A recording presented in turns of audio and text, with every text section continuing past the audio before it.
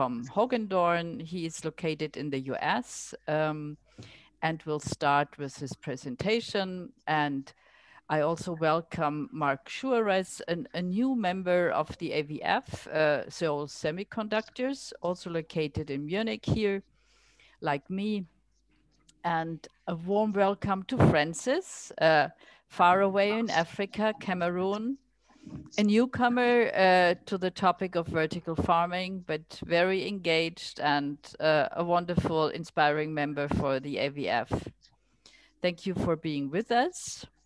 And Michael Meierhöfer from IFCO Systems, a company at the outskirts of Munich in Pullach, in the southern part, a wonderful company for logistics and for sustainable logistics. And he will also present us with some interesting insights into the company. So let's start. Let's go into the details. And Luis, the floor is yours. Oh, thank you, Christine. Thank you very much. So, Ramin, we can maybe start with the videos and then I'll give a little bit of yes, absolutely. First, welcome to everyone. And also I encourage everyone to submit their questions to Q&A tab so we can ask all the panelists afterwards. Thank you, Ramin. I'm going to make it brief for everybody and try to add some information. Good afternoon and good morning, depending on what region of the world you are. Thank you, AVF, for this opportunity, also for sharing information and knowledge. Thank you all for being here, your time, your interest. First of all, Hoogendoorn is one of the global solution providers for environmental controls and automation in indoor farming. We have been doing projects globally for many years in more than 85 countries in the world. We believe the systems, solutions, and technology have to be environmentally sustainable. That's just one of our core values. IVO is our latest innovation and new product. We did not upgrade our former systems, but developed a new product from scratch based on the real needs of the growers and the available technologies. Another point that we think we can make a difference is flexibility. Flexibility is a state of mind and a core value within our organization. Our solutions are open to connect with other systems, offer multi-protocols, and are connected securely online. As an organization, we're open to integrate with other solutions and work in partnership with other companies. We will always be searching for a better yield, better quality, and higher profit for our customers. Our solutions are based on the principles of growing by plant empowerment. Growing by plant empowerment is always taking into account the plant's need with any type of environment. The needs of the plants are more relevant than the infrastructure. Once you have defined the needs, then you can work on the tools and infrastructure to improve. Based on the plant empowerment principles, we have developed tools to do and implement data-driven growing. No more decisions based on experience, but on data and facts. You have the capability of measuring the real impact of your decisions within your operation and simulating their future effects using prediction tools. With data-driven growing, we're aiming for an autonomous vertical farm. This is not the future anymore, but the present. It is a process that takes some time and resources, but it is completely achievable and feasible. Thank you all, and see you at the Q&A for questions and comments. Thank you, Luis. Now I got the message that the videos were not shown correctly, so I'm going to show them again with the video. Sorry. Thank you. No. Thank you.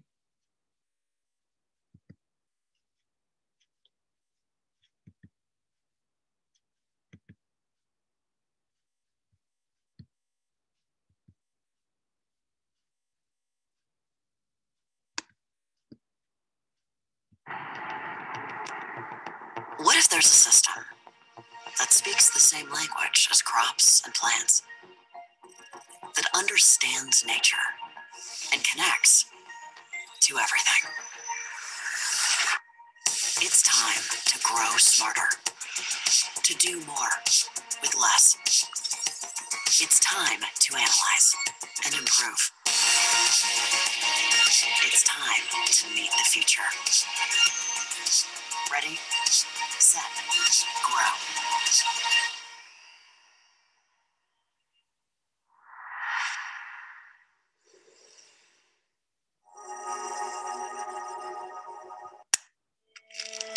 Life is all about balance. For instance, the perfect balance of sunlight, water, temperature, and human care to let healthy and safe vegetables grow. With state-of-the-art high-tech developments, Dutch horticulture is empowered to protect this balance as never before. Today, we use substrates, computer-steered climate-controlled and recirculating systems, bumblebees for pollination, and insects and mites for pest control. Plants are made highly productive and resistant for diseases, which means less chemicals are needed. Our energy efficiency is almost 90%. But we're not there yet. The world population keeps growing. Not everyone has access to a daily portion of vegetables. We believe that new technologies are revolutionary in providing fresh and healthy vegetables to all people in a sustainable way. That's why we keep exploring. With robots, data, artificial intelligence, genetics, and biology, Dutch horticulture becomes a more and more efficient industry. In the future, plants are made fit for robotic harvesting, and researchers find ways to fully replace what's left of the labor force. Local genetics are used for local products, which gives us better possibilities for nutrition, taste, and convenience. Ecological production and the reuse of materials helps us to save resources and maintain a minimum of waste in the production chain. The perfect balance between technology, genetics, and biology can make the difference in producing sufficient and safe fresh vegetables. This leads to our most important goal: providing access to qualitative fresh vegetables to consumers worldwide, everywhere, anytime. We're ready for it. What about you? Thank you so much. We're gonna see Luis back here again at our Q&A session at the end of this session. Next, we have a recorded presentation from Urban Crop Solutions CEO, Debusschere.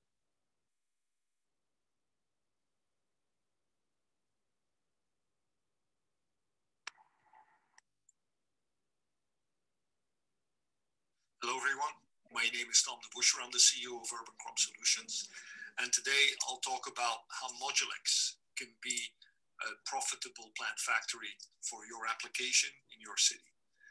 We see 4 drivers for a profitable vertical farm. What we do is, over the last 6 years, we've built a portfolio of good plant growth recipes in indoor biology, and we've translated it. We've translated the needs of the plants into the good technology to build a good operational plant factory.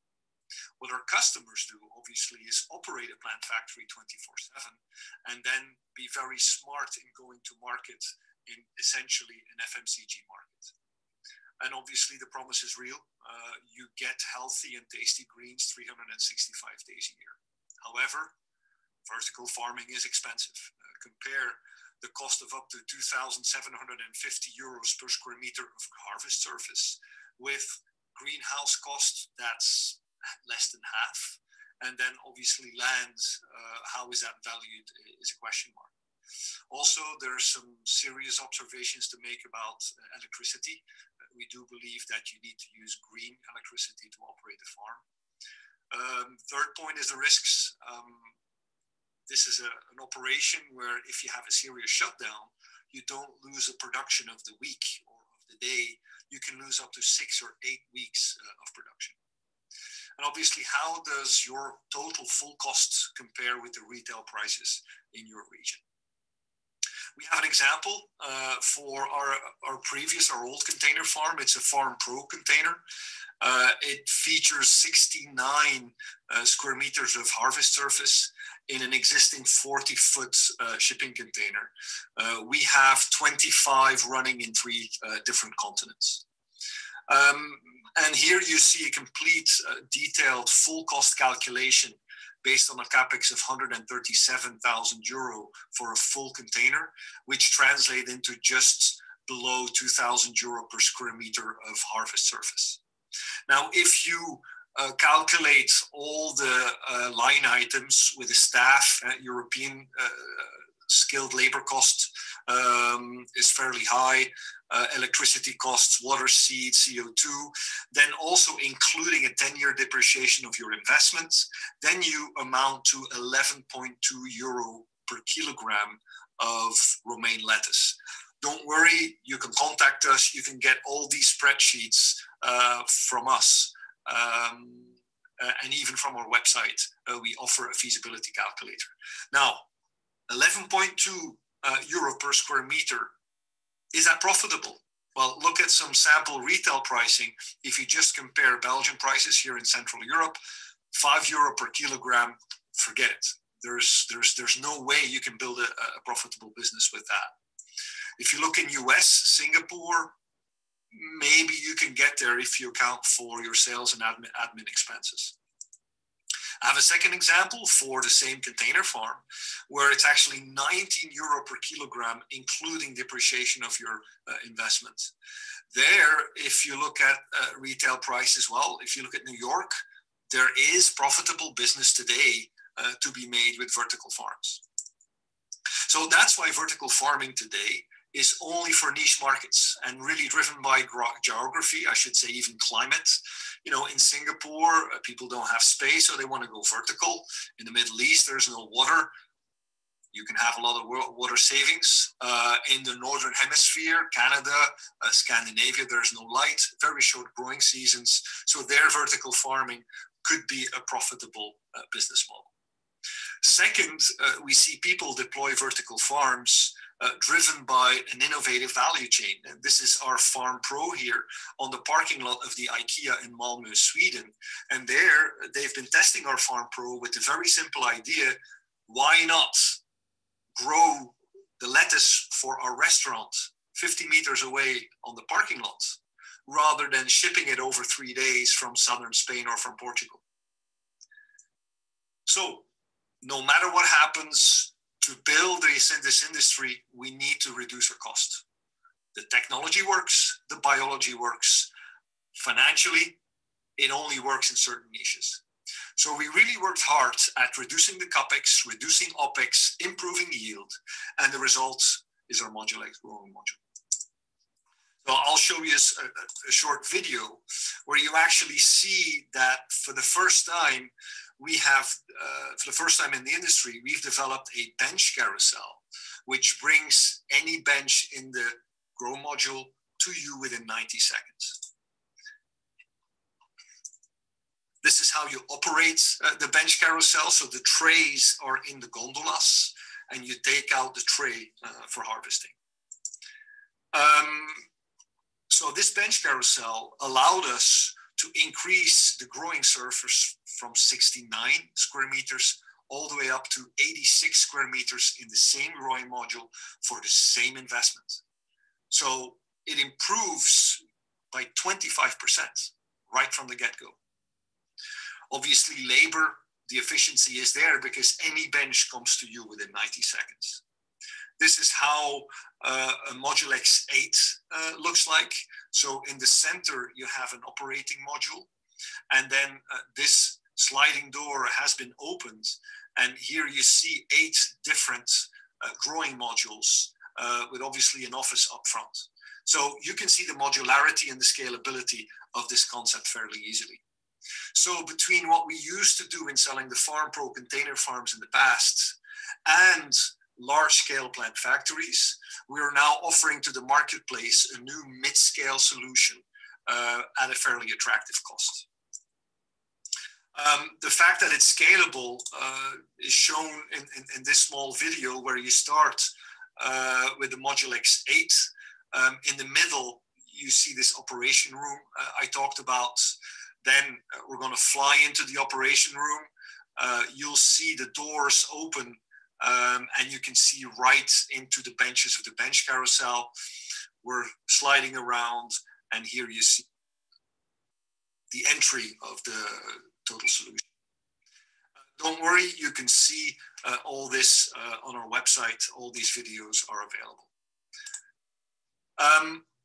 For this Modulex 8, which has a capex of only 1,800 euro per growing square meter instead of 2,000, you see the same calculation for romaine lettuce at only 8.7 euro per kilogram, which is an improvement of 23%. Now, there are plants that, unlike lettuce, which grows horizontally just as much as vertically, but that are growing very vertical, like a basil. Well, for a basil, you have the extra advantage of planting density, where we go from a gully to a bench and have the ability now to plant in a checkerboard pattern. So if you look at the financial effect of this, next to the 25% advantage of growing square meters, you also have 24% advantage in planting density. The result is that from the 19.2 euro per kilogram for our first generation, we now go to a half cost of 9.6 euro per kilogram, or a 50% full cost reduction. Now, mind you, again, this is including a 10-year depreciation of your initial investment. So now at 9.6 euro per kilogram, is this profitable in your city? If it is, what you can do is start small, for instance, with a Modulex 4 with 4 different growing modules. Then within the using the same operating module in the middle, you can expand to a Modulex 8. You can even expand the operations module and go to a 16. And then even adding a second floor, and all of a sudden you have a Modulex 32. So this concept allows you to start up small, prove your business model, and then scale up very fast. What is fast? We're offering growing modules with a lead time ex works of 3 months. So after order, 3 months later, the growing modules leave our assembly factory. So what's next for vertical farming? Obviously, we're going to continue to work to improve both CAPEX and OPEX, but we believe that the next step change is going to come from the seed genetics. Obviously, we're working on this a lot ourselves. We have, as you can see, our own indoor biology research center, and we have made a complete 3D scan, which allows you to do an interactive virtual tour. For that, go to our website, www.urbancropsolutions.com. This is the inside, for instance, of our lab number 8.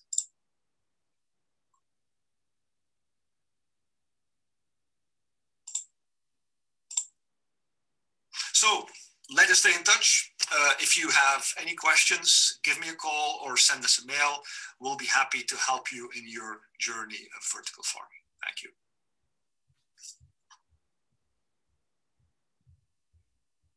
Thanks a lot to Tom. He's going to also join us for the Q&A session.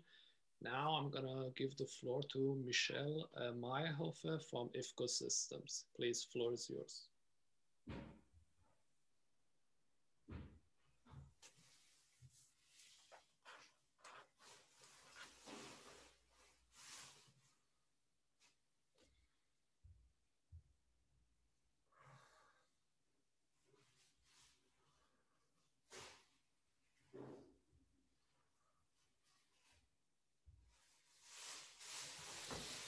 So,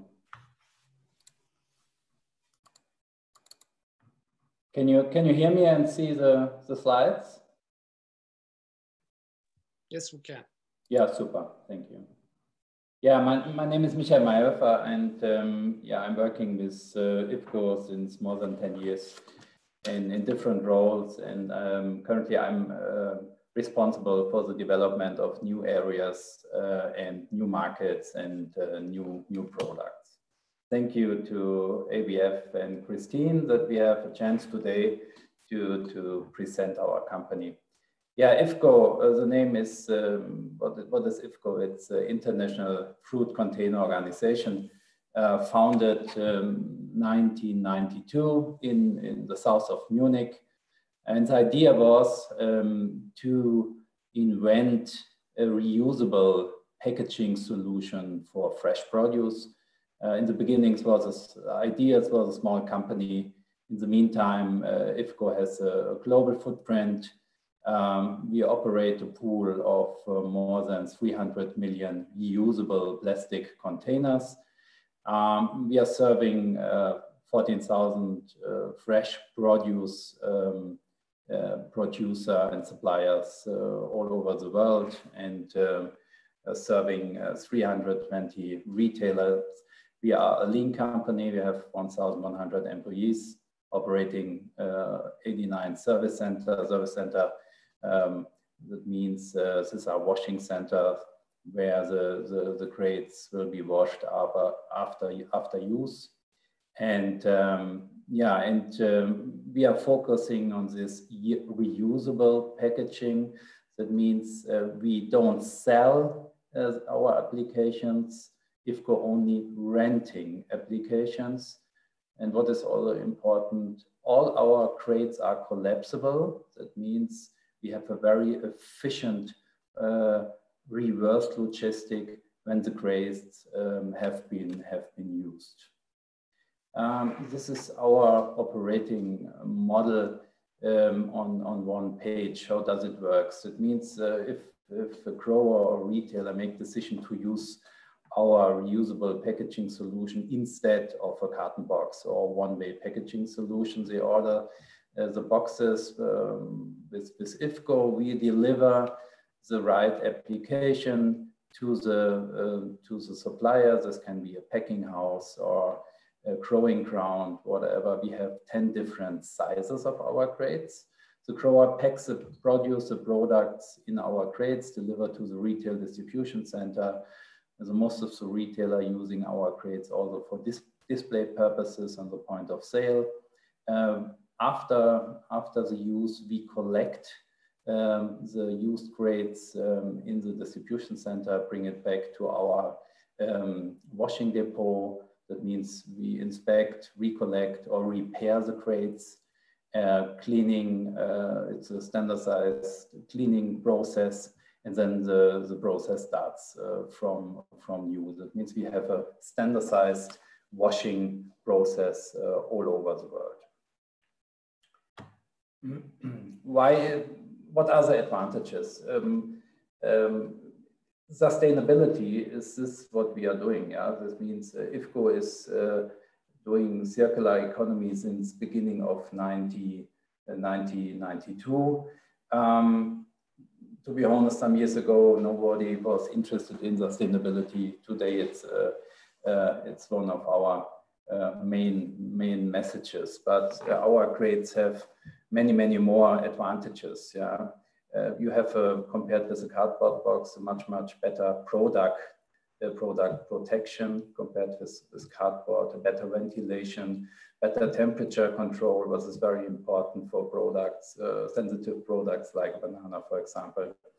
And you have what is also very important for our customer, you have a cost reduction over the complete supply chain. You can save time, space, money with a one-touch solution because you can use from the production to the point of sales, and it's looking good. We are offering different colors, and it has a positive impact on the environment because we are using polypropylene for the production of our crates, only virgin material. In average, you can use a crate for 10 years. Some crates are older, until 15 years. And when a crate is broken or damaged, we granulate this crate and produce from the regrind new crates. That means it's a closed system. I mentioned the product protection. This is very important, especially when you have a long distance, when for example, a retailer from the north of Europe importing tomatoes from Sicily, for example, it's a long journey. And here we have, compared with one-way packaging, a big advantage of the damage rate. That means our sturdy design of the crates protect the sensitive produce over the complete transport journey.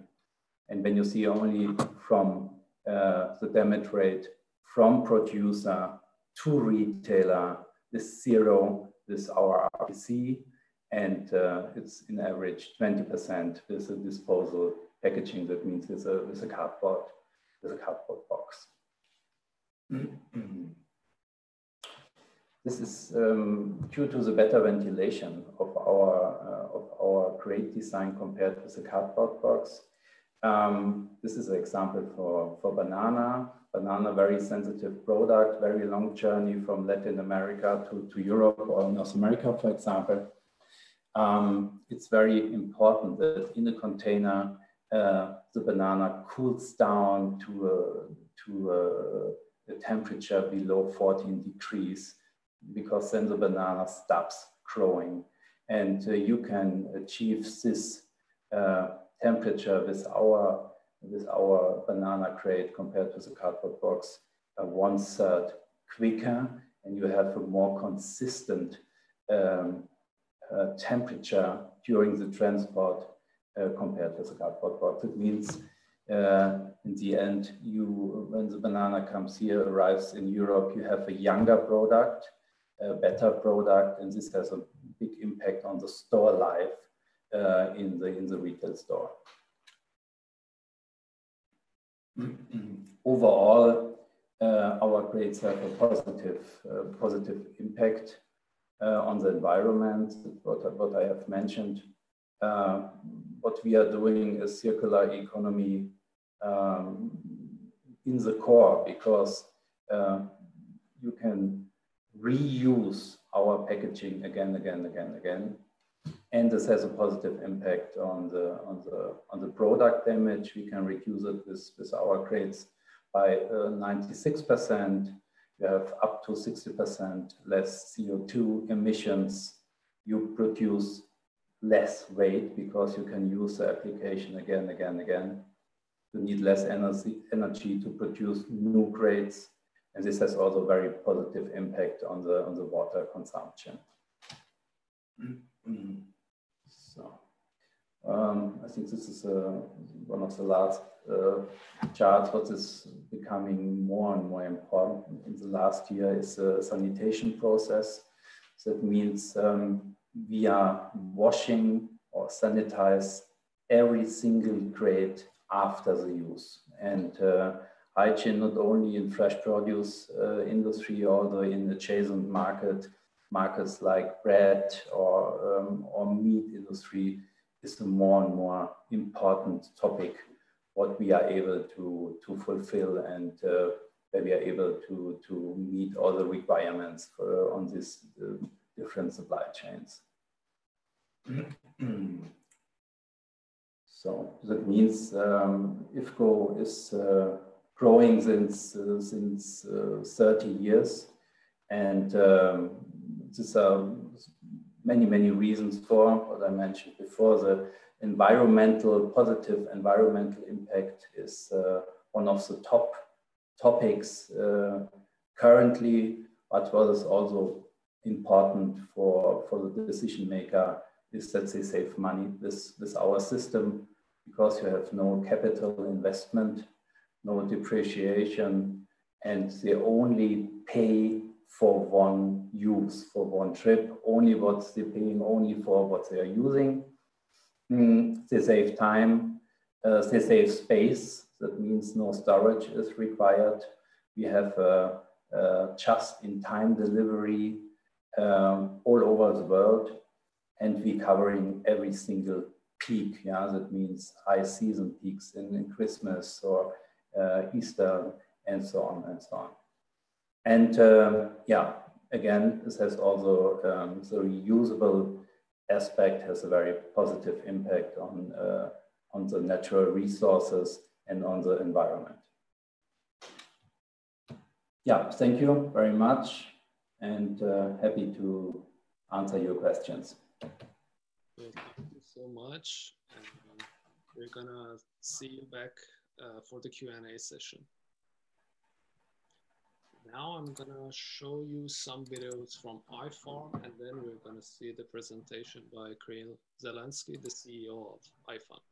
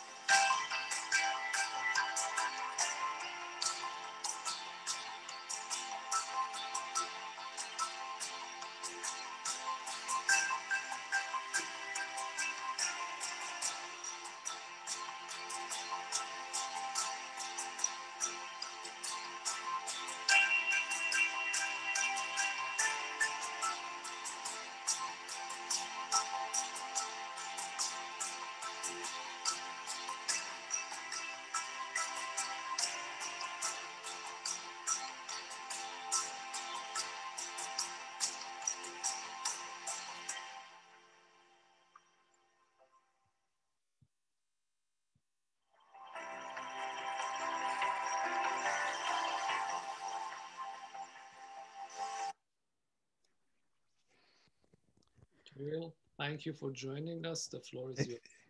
Thank you. Thank you. Thanks, Ramin. Thanks, Christine and whole associations of vertical farming. I'm proud to be part of it. I will try to share my screen right now and tell you a little bit more about iFarm. Okay, I hope you can see my screen right now. So what am I doing is technology to grow food indoors. What is it? So somehow it's working not correct. Okay, now it works. So what am I trying to do? First of all, it's software. Our software can be embedded in any farm. It can be vertical farms, first of all, but also for traditional greenhouses. And our software allows users to use farms like personal computers, like you open in computers and just, open in browser and go into internet. You even don't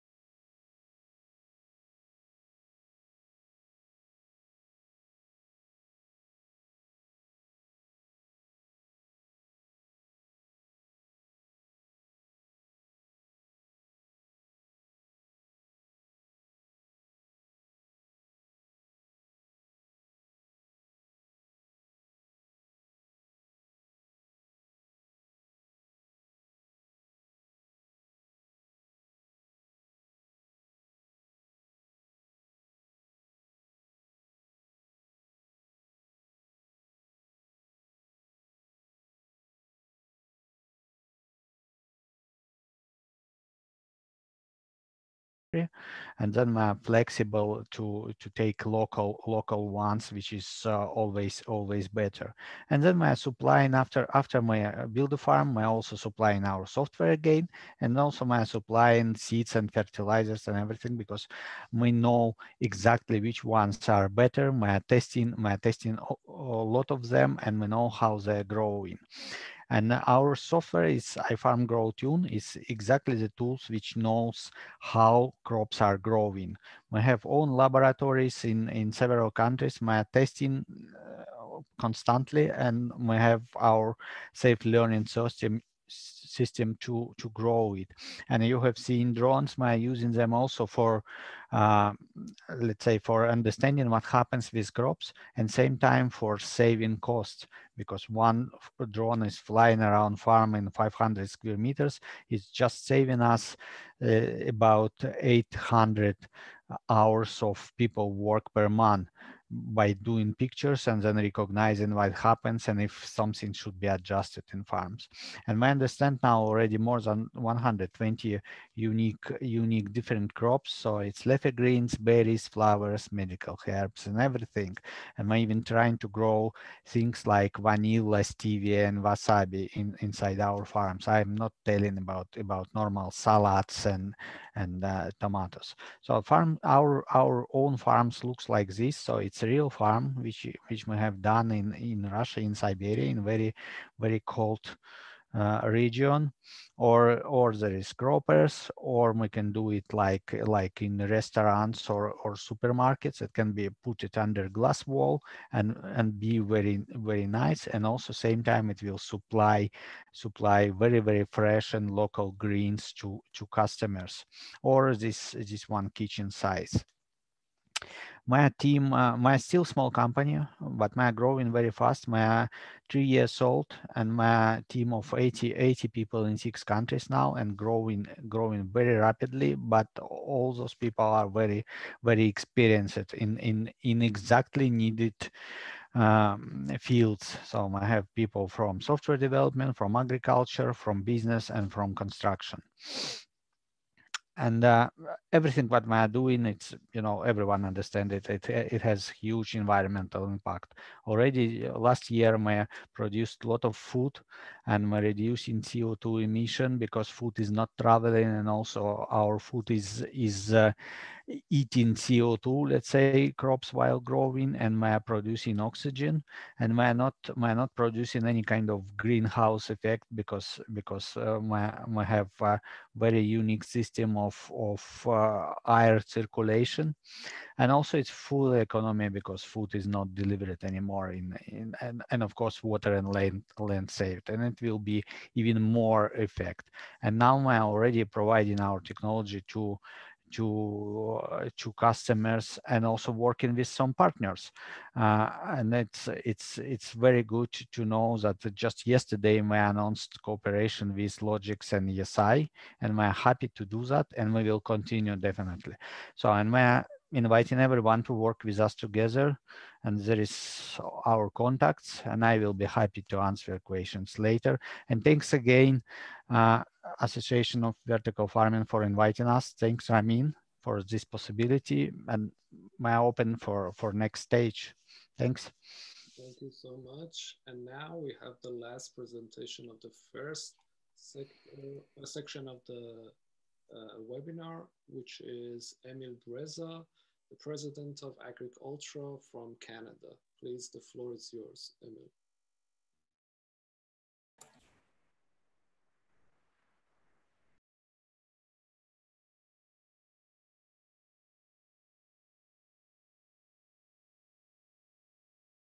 Hello, everyone. Thanks for having us here. My name is Emil Breza, and I am president of AgricUltra Advancements. And a little bit about us, what do we do? So we have a unique approach to climatic design and engineering. We strive to maximize facility production of indoor farms while minimizing energy inputs. Our plant-first approach involves improving crop production and beginning with the understanding of the specific requirements of each plant. We then design our components with full consideration of the plant's biological needs to match energy. And we also exploit synergies in energy management to minimize operational expenditures, such as using the same light signaling inputs that improve taste, texture, and potency via UVB, while at the same time, those same inputs help reduce the need for chemical pathogens and pest interventions. We then capture the waste heat produced by those very lights and use that waste heat to actually reduce the amount of energy and the size of the chiller plant required to provide the cooling and the temperature and humidity control.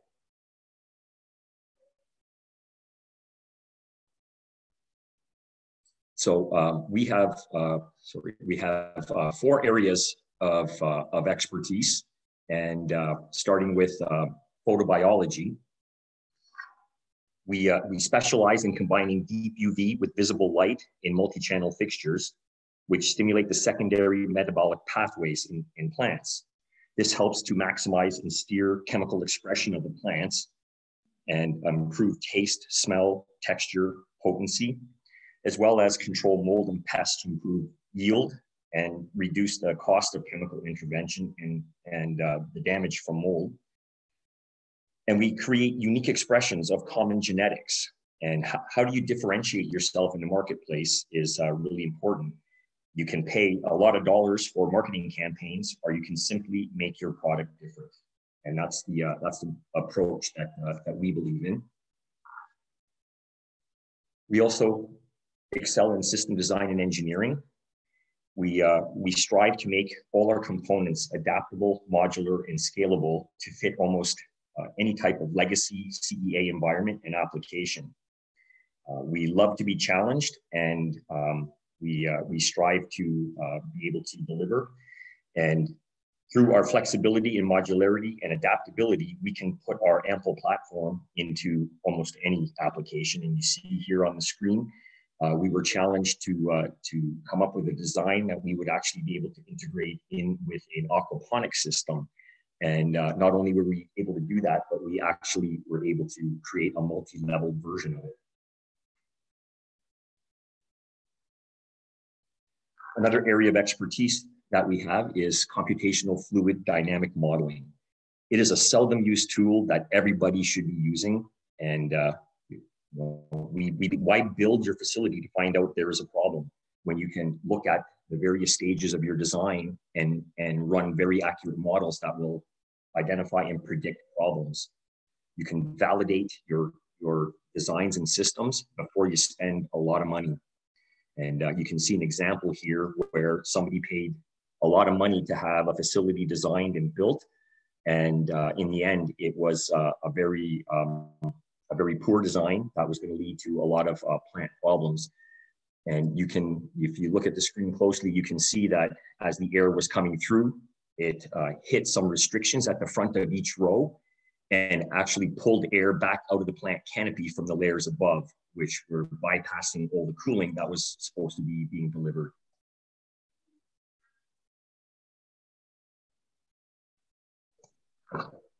Controlled environment agriculture is what everything comes down to in our expertise.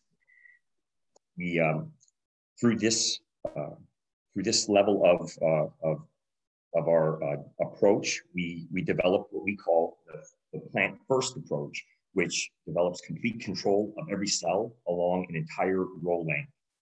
It facilitates independent control of each layer, independent from any other layer in a room or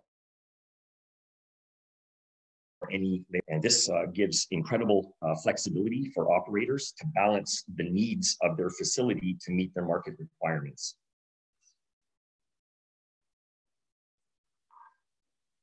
So through those areas of expertise, we led to the development of the AMPLE platform. We don't rely on bulk air treatment. The AMPLE brings the microcontrol to each layer of every row. It supplies precisely treated air upward through the plant canopy, and it removes the byproducts of photosynthesis at the source, the plants and the lights. This allows unprecedented control of crop dynamics and production. We size every microcoil to the specific plant being grown, and we can customize row widths and layer heights to suit.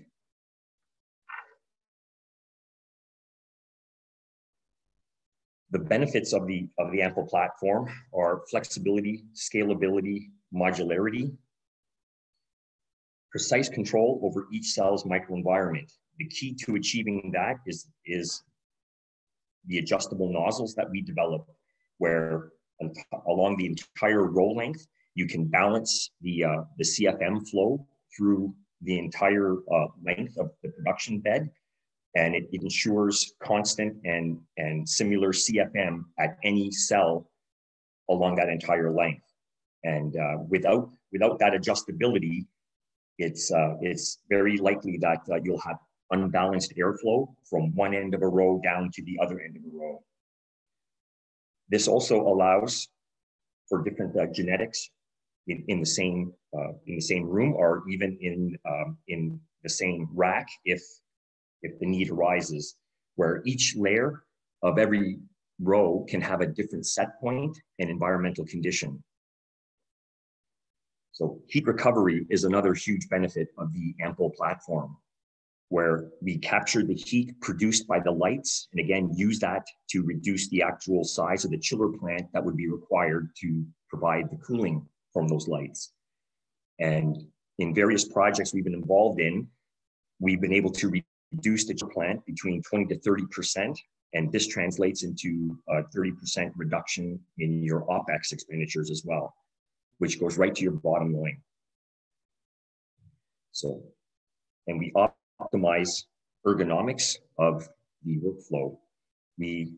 Our approach is to use a back-to-back layout, which maximizes the row length without the need for constantly moving racks or the complexity and cost of moving racks. Our grow troughs were designed to be able to slide in and out of any aisle side of the unit into a work platform or out into the row where the employees can have easy access and work in an upright position, minimizing worker fatigue and helping to improve overall efficiency.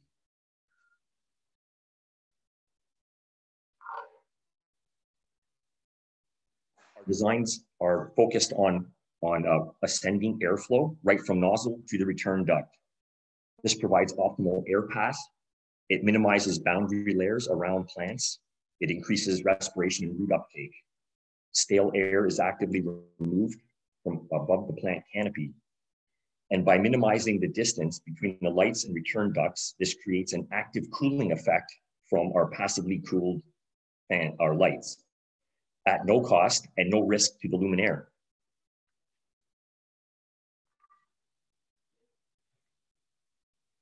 Why build a facility and then see if your design, your SOPs and assumptions work? We believe in starting with the most basic unit and scaling up. This provides huge advantages for developing a food factory or a facility. You can at a very extremely low cost, you can develop all your SOPs. You can work out your genetic selections. You can optimize your set points for those very genetics. And you can have fully trained employees on a very small, scalable platform. This allows you to develop your market at a much smaller scale and cost and just add units as you grow. And these units can be placed into any space that you can find at any time. There's usually lots of warehouse space that's available. And because we bring the chiller plant and the HVAC system right to the ample units, there's no need to engineer costly facility scale HVAC units and capacity at the start of your project.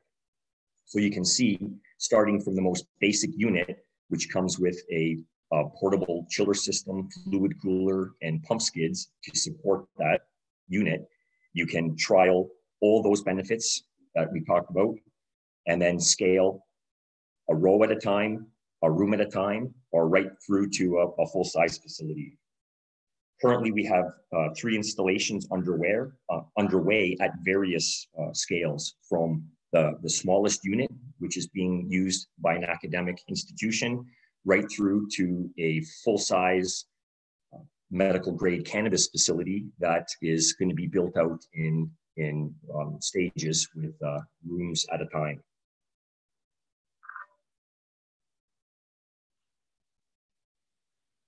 And finally, it allows for facility optimization. So we have complete turnkey designs with all the various components linked together with full controllability. So frame, chiller, HVAC, nozzles, airflow, multi-channel lighting, irrigation, all integrated with a control system. This control system then easily integrates with a facility level control system, but it also allows for redundancy in the case of a power outage or if you lose internet control. And this also allows for multiple stages of backup strategies if you lose power. Certain parts of the system can be scaled back, can be shut off, shut down. Multi-channel lights can go to 1 channel. Chiller modules can be scaled back to 1 or 2 modules that allow for critical cooling. You can raise set points, temperatures, humidities, and still function and stay within BPD targets of the crops that you're growing. And finally, we have auxiliary heat streams that can be further utilized within the facility. For instance, wash stations, domestic hot water, cafeteria, showers.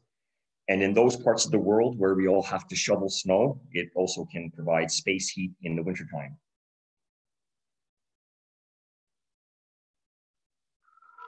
So I'd like to thank AVF and Ramin for inviting us to speak. And please, everyone, stay in touch and reach out if you have any questions or need any kind of engineering services. Be reached at the contact information right there. Thank you very much. Thank you so much for your great presentation. And this concludes our first set of the presentations. And now I invite Kristen Zimmermann-Loessl, our chairwoman, to conduct the discussion and Q&A session. Please, Kristen.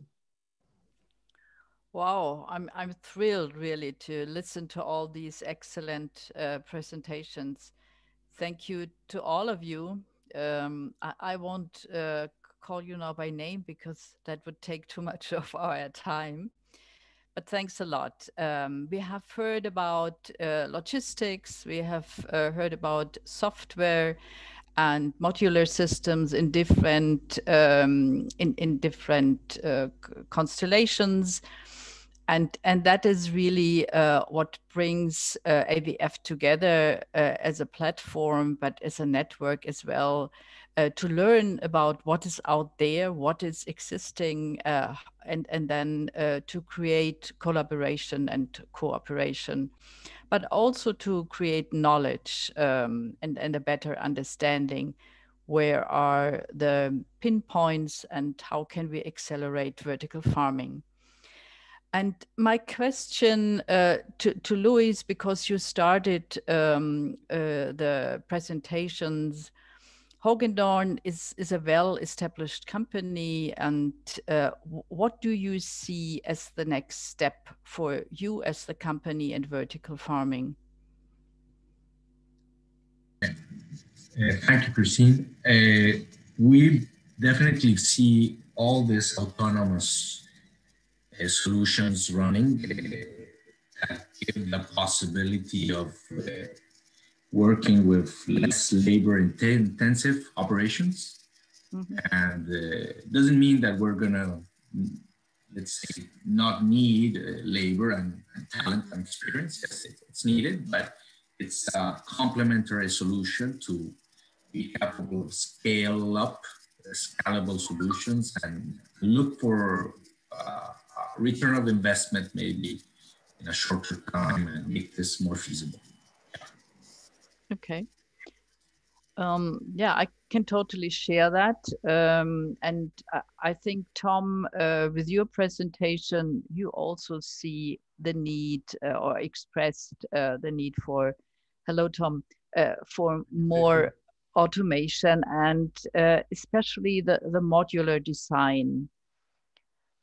What would be your next steps and what do you see for your company, but also for the vertical farming industry as a whole? Well, obviously for the last 6 years, we've been trying to sell large-scale plant factories in existing buildings. That's what you see on the internet the most. That's also where the big investments go. And that really makes sense if today you're a Walmart or an Albert Heijn and you know exactly what kind of crop you need, which specification, what's the seasonality, what price do I buy, et cetera, et cetera.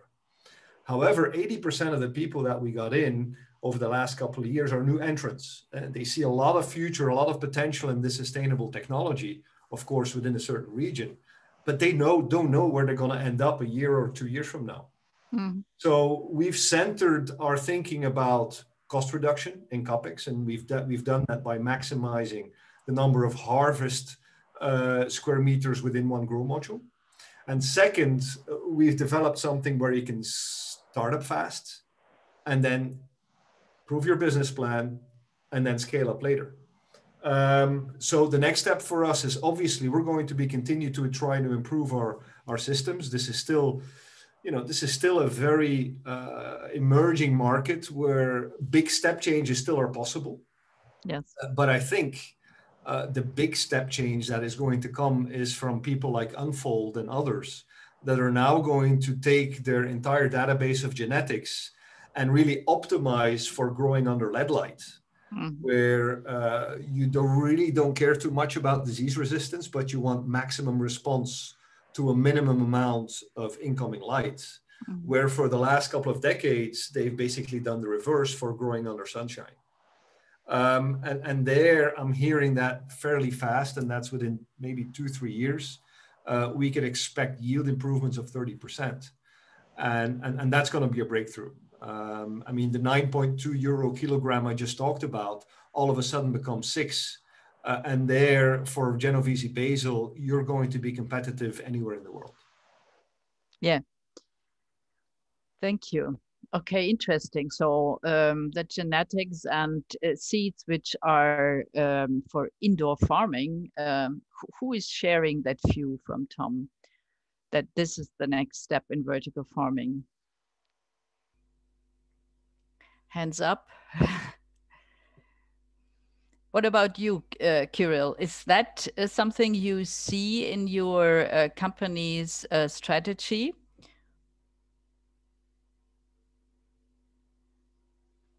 Okay, he probably can't hear me.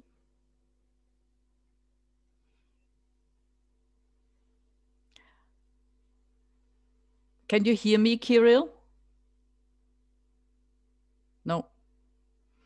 Okay. Marc, you are new in the field to vertical farming. Is that a knowledge you are already embracing, that the LED lights will be optimized again then to a different generation of seeds? This is a good question. So yeah, until now there is still a big debate what kind of LED light is best for each plant, and some people trying some recipes to optimize the energy. Still a big debate because a lot of research has to be done. So I don't have any idea of these seeds, these new seeds, frankly speaking. But we work with several research centers. And they try our lights and our new technologies and many combinations of them from UV to infrared. So they work with all these broad range and adapting and changing them. So I think there is a long way to go still. And the light is a big part of it, and the LEDs especially. Because what I see is that from all the projects and all the people explaining, the main issue is the energy cost, right? At the end, to reach this point that the market is accepting the prices from vertical farm. So a lot to do there. Yeah. Thank you. Yeah, Emil, it's the first time I was listening and seeing one of your presentation, and that's really a stunning and very engineering and scientific approach. Since when are you in the market, and where are your focus markets? Hi, Christine. So yeah, thanks. We've been in the marketplace now for about 4 years. We went through a name change. Okay. You know, you come up with a name and then you realize you get drowned out by the 10,000 other companies that have a similar name or word in your title. And of course, we had to come up with a novel name once again, and we settled on AgricUltra Advancements, which gets rid of all the noise surrounded the name. Now, our focus has always been research. We started with research, and we have an existing academic partnership with Ryerson University, both in the mechanical department and in the biology department, where Ryerson was the first university to introduce medical cannabis research into a university in Canada. And we have been actively partnered with them since. And our focus is on high value crops right now. There's a lot of competition in the lettuce factories around the world, and so we look at novel approaches to grow crops that typically are not grown indoors right now, and adapt our system to those types of plants. So, of course, globally, cannabis has been the low-hanging fruit where they can afford higher cost inputs from a CapEx standpoint, but they also very much strive to reduce OpEx. And through that marketplace, we developed a lot of the technologies that I did speak about, where we capture and reuse energy that typically otherwise is just thrown out the window. It's sent outside into the environment, but we find ways to reuse it. I can't talk enough about the heat recovery and using lights for multiple purposes. So you want to stimulate genetic expression, but at the same time, you get secondary benefits for free. So with UVB, you can tailor the plant's expression. You can create a unique version of those expressions, not unlike wine around the world. There's a reason that, you know, you have the same crop grown, or for instance, Cabernet, in 6 different places in the world, and they each have a different expression. And I believe, and our partners believe, that that can translate into the crop world, especially with cannabis. It's a very complex plant and it has a lot of metabolic pathways, and we strive to be able to stimulate those. And then of course, energy recovery, energy reuse, and repurposing. That's our focus. Yeah.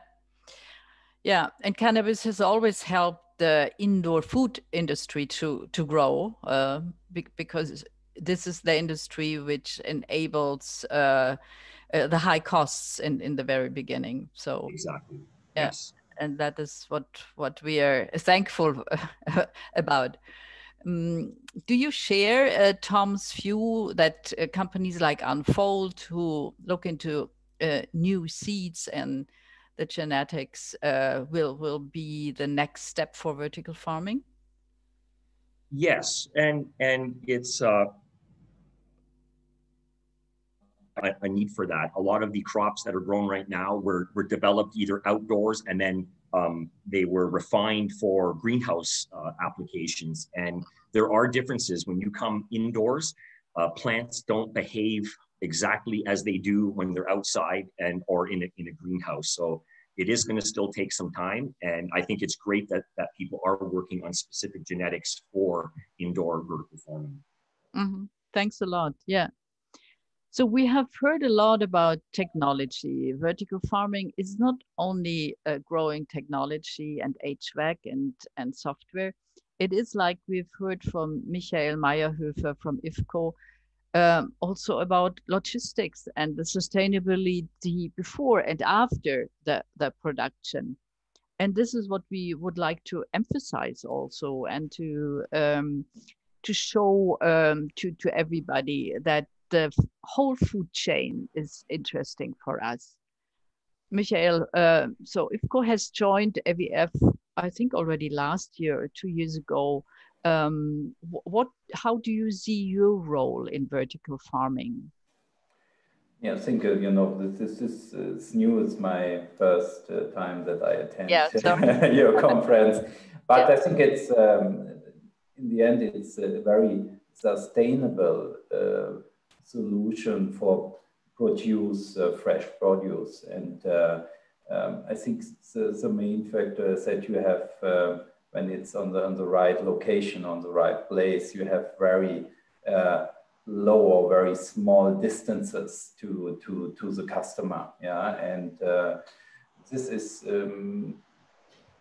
hopefully you will need IFCO RPCs for sure, but maybe for a smaller distance. And I think this is a very good way to save energy and give a good impact on the environment. Yeah, because it make no sense when you import and travel fresh produce around the world. Yeah, because this is not really sustainable, and this is in RPC or in a carton box. Yeah, and so I think it's very exciting. It's to hear, and it's very interesting for me to learn what the developments are.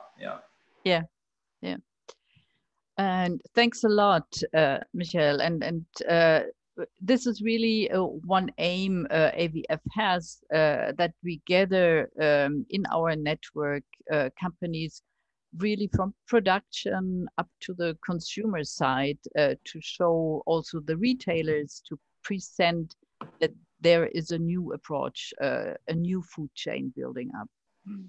Yeah, maybe one content, and we see here a new thinking also on retail side. In the past, I'm in this business for more than 20 years and acting with retailers. The price is very important, due to the high competition all over the world. But sustainability is also a very important factor in the meantime. And we're seeing a trend that, IFCO is producing this RPC for mainly in the last 30 years for transportation of fresh produce. And we have more and more requirements from retail and from suppliers for dedicated applications for very special items like banana. Yeah, we are currently developing application for banana to make sure a very safe travel, perfect ventilation and protection of this item over the complete supply chain. And more requests for other applications for other adjacent fresh categories. Yeah, that means bread, meat, and dairy products, and so on and so on. And this is what I want to say. What I see is a different thinking, and that although the retailers are looking for sustainable solution over the complete supply chain, yeah, and also driven higher requirements on hygiene, higher degree of automation, yeah, in production and in the disease picking systems and so on and so on. Yeah. Thanks. I think that knowledge, that direct and long-term experience with retailers you have could really benefit a lot of the technology providers and the ones who are building business models in vertical farming. Yeah. Thanks a lot. I would like to bring into the discussion my colleague, the vice chair of the Association for Vertical Farming, Cuello in Arizona, because he also has some questions to our panelists. So Cuello, please go ahead. Thank you, Christine. I just have two quick questions, one for Tom and one for Michelle. Michelle, since you're already speaking here, just a quick question. Can you please elaborate a little bit as to why your container or your crates have the capacity for better cooling compared with conventional containers? Yeah, you know, when we design RPC, a reusable container, this is due to the requirements of the dimension, and but this is for dedicated items in the fresh produce assortment. That means, for example, it's a new development. This is the reason why I like to talk about this special application for bananas. Yeah, and for bananas, you know, the bananas coming to Europe or North America, and then they going through a ripening time of 5 days in the ripening chamber. Yeah, and here it's very important that you have a uniform coloration of the bananas after the ripening process. This is a requirement from the consumer. Right. And we thought about how can we optimize the circulation of the ripening gas during this ripening cycle. That means we have designed an application was is optimized on the requirements of this specific items, in this example, the banana. And this is what we are trying to do with other categories and other items. That means to optimize the design to support a better cooling, better ventilation, and to increase the lifespan of the product. Yeah. Okay, great. One last quick question for you. You mentioned that the lifespan of your container on average is around 15 years. Yeah, 10 to 15 years, yeah. Right. So what do you do once it reaches its its due date or its final date? Do you recycle the material? You're right. Yeah. We are using. We produce all of our containers from polypropylene, from virgin material, and this propylene. The reason why we are using this, you can regrind when you have a broken RPC. Okay. You can granulate this, and you can produce again and again and again a new RPC. That is great, and that was wonderful in terms of fostering sustainability in the retail sector of the vertical farming industry. Thank you, Michelle. Tom, I got a question for you. I really appreciate your very holistic approach to the vertical farming industry and business. So I'm presuming that you are working very closely with your customers in working out their economics, and you can comment on that. But my first question is, is there already an existing model that you have that is commercially operating with 2 stacks or 2 levels of your modular containers? No, there's not. Actually, this Modulex is our 2nd generation. We have 25 running today in 3 different continents. And we're now delivering actually our first one to Sweden. I think we're a bit away from putting or stacking them on top. However, we've designed especially the outdoor unit of our climate system to enable the stacking. Okay, all right. So at what point would it make sense for a vertical farming company to get to that 2nd level? If you go on our website on the Modulex page, it explains you all the features and benefits. Right. And we try to be transparent because, you know, I came into this industry 2 years ago. Yeah. I've been in 3 other industries in my career. Yeah. And this has been the longest, most strenuous learning curve I have ever had. Yeah. And I said, look, you know, if we're talking to leads and potential partners, they need to understand very quickly whether vertical farming makes sense for their application. Right, right. So you can actually click and ask for the free feasibility calculator, where linked to our crop guide, where we have 220 yield numbers in kilogram of output per square meter per year, with your costs. So the labor, electricity in your city, with your crop mix, we can actually calculate, you know, will you turn a margin, right? Yeah.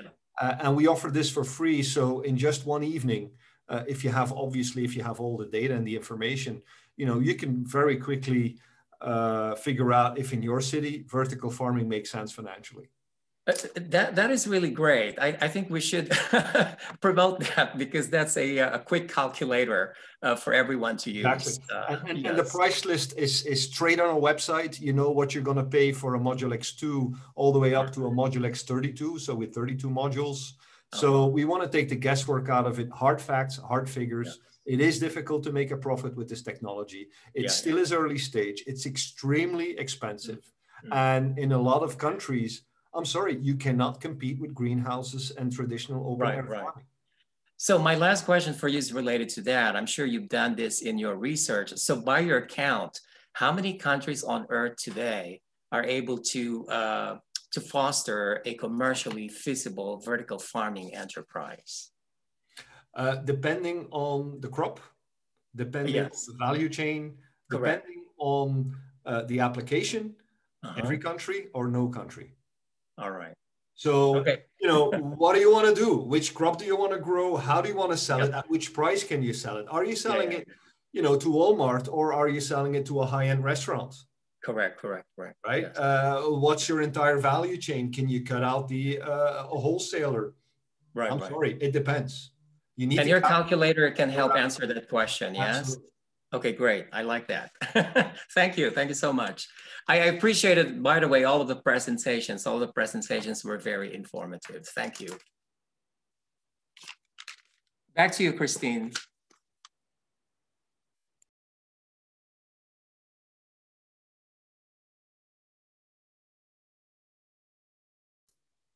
You're on mute, Christine. So sorry, I repeat that. Okay, we will be closing this session now because we already run for the next one. We have a 5 minutes break till the next presentations and the next Q&A is coming. Thank you so much for the presenters and for the discussion and also for the interest of the audience. It was great having you, and keep on listening. We will be on in 5 minutes again. Thank you. Bye-bye. Thank you, Christine. Thank you. Bye-bye.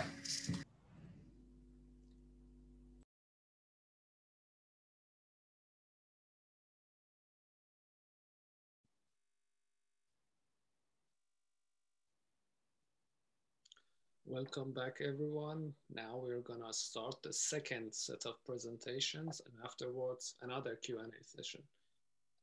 First, we have Rebecca Nordin, the Global Marketing Director of Heliospectra, LED producer company based in Sweden. Please, the floor is yours, Rebecca. Thank you, Ramin. Hello, everyone. Good afternoon.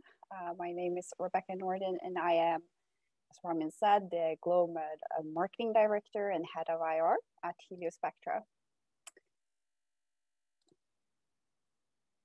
Let's see. We are all here.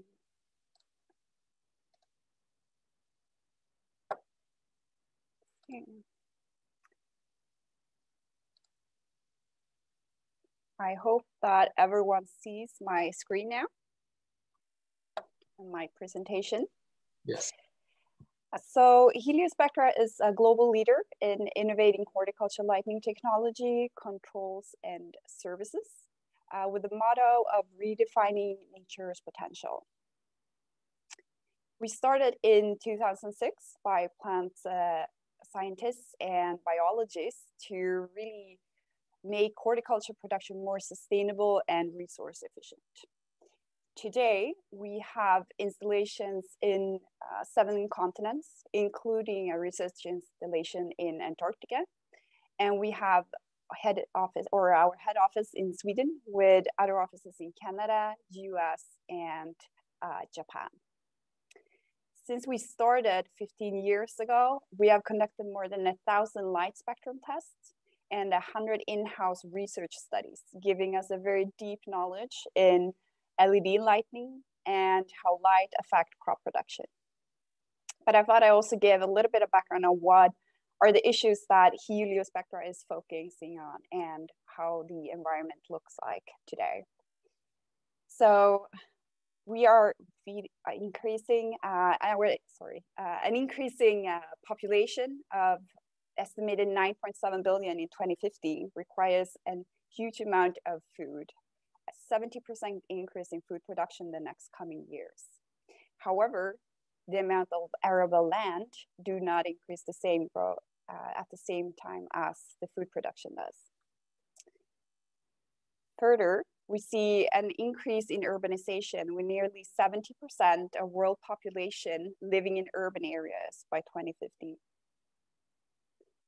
However, many countries today are heavily dependent on import, and 700 million metric tons were moved when it comes to fresh vegetables in 2017. For countries in the Northern Hemisphere, a lot of the time during the year, it's not impossible, or it's impossible to grow outdoors. So the import becomes even more important. And people are advocating both food security as well as decrease in emissions. We also see an increase in sustainability that's driving demand today. Nearly 70% of all consumers consider sustainability when making a purchase decision. So the demand for locally produced and ecological food has increased these couple of years, with vertical farming becoming more and more relevant. It has a number of different benefits. It's very resource efficient, and the ability to control the resources give the potential to save up to 98% of water use. Further, the use of abandoned, for example, local buildings, due to the fact that vertical farming is grown indoors, it frees up land that would otherwise not be used for growing food. The indoor environment also allows us to grow food 365 days a year and grow in close proximity of where people live, so delivery times shorten.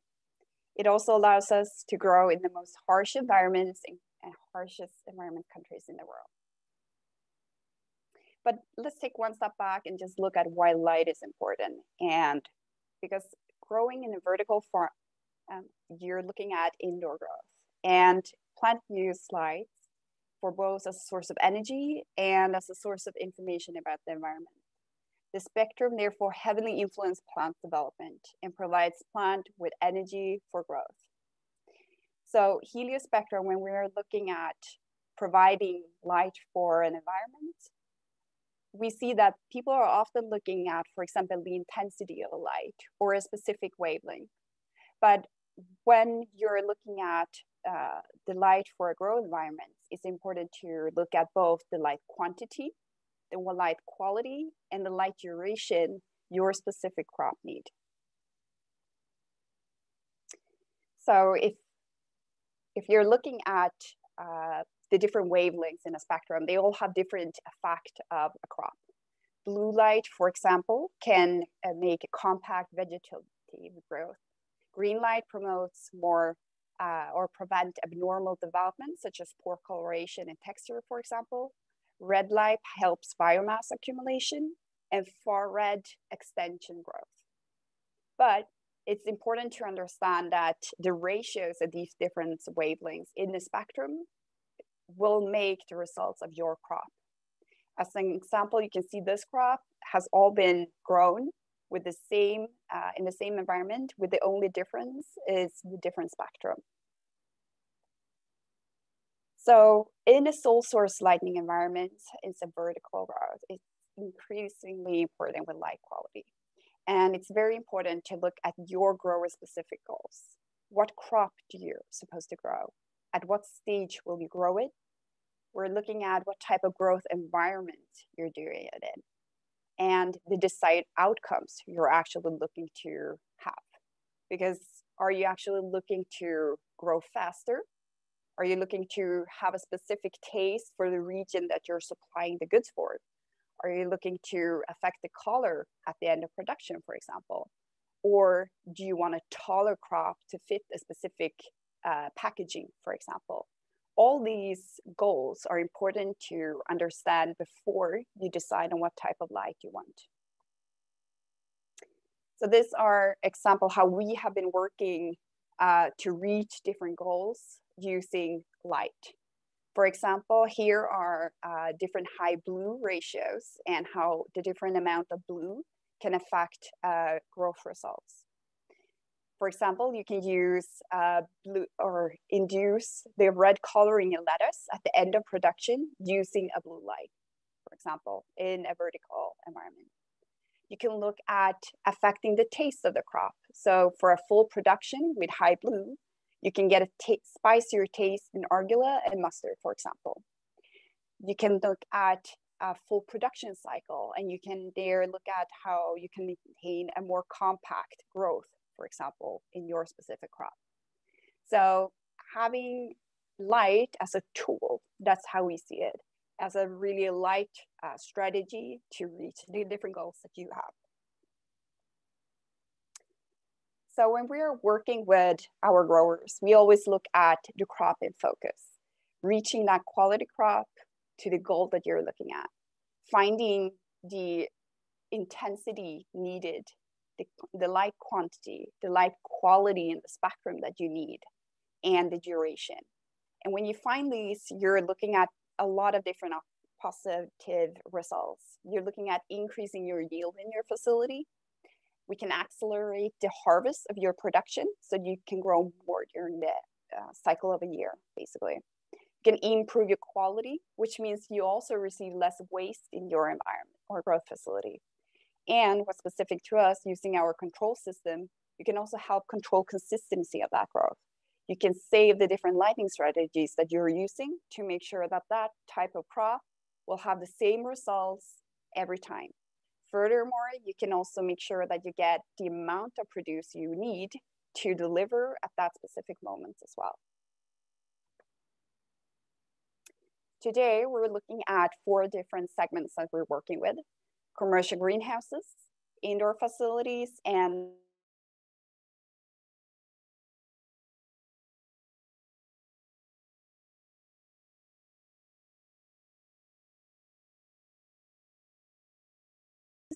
both for vertical environments and as top lighting in commercial greenhouses. We are combining them with a light control system, which is Heliospectra, our control system, and sensors in the greenhouse. And for this, we are controlling the light to make sure that each crop has the optimum amount of light quality when they need it and the light quantity when they need it. Furthermore, the third part of our offering is our Heliocare specialist.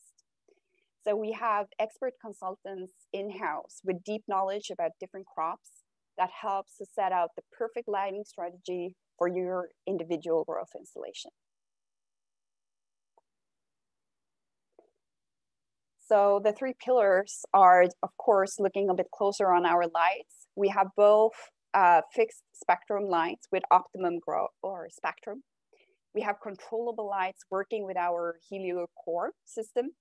And we have vertical solutions in type of light bars. The Helio core system that we have are offering growers an increased amount of control.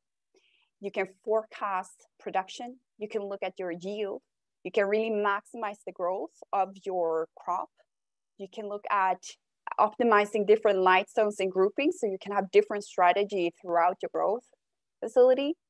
You can save money by using your light only when the electricity is as cheapest, and there we save money. And you can also monitor your grow facility, making sure that all your lights are running as they should for complete control. We're looking at our Helio Care. We offer light planning solutions to optimize the light spread, open site services and trials, cultivation training, and different use of labs. So we can set a specific lighting strategy for you before you even decide on what type of spectrum or light that you're looking at.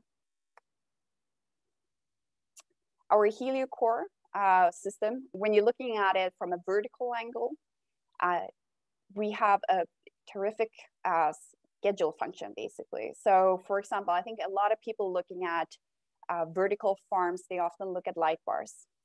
But we also have customer using, for example, our Elixia, which is a fully controllable LED light where you can fine tune each and every single wavelength.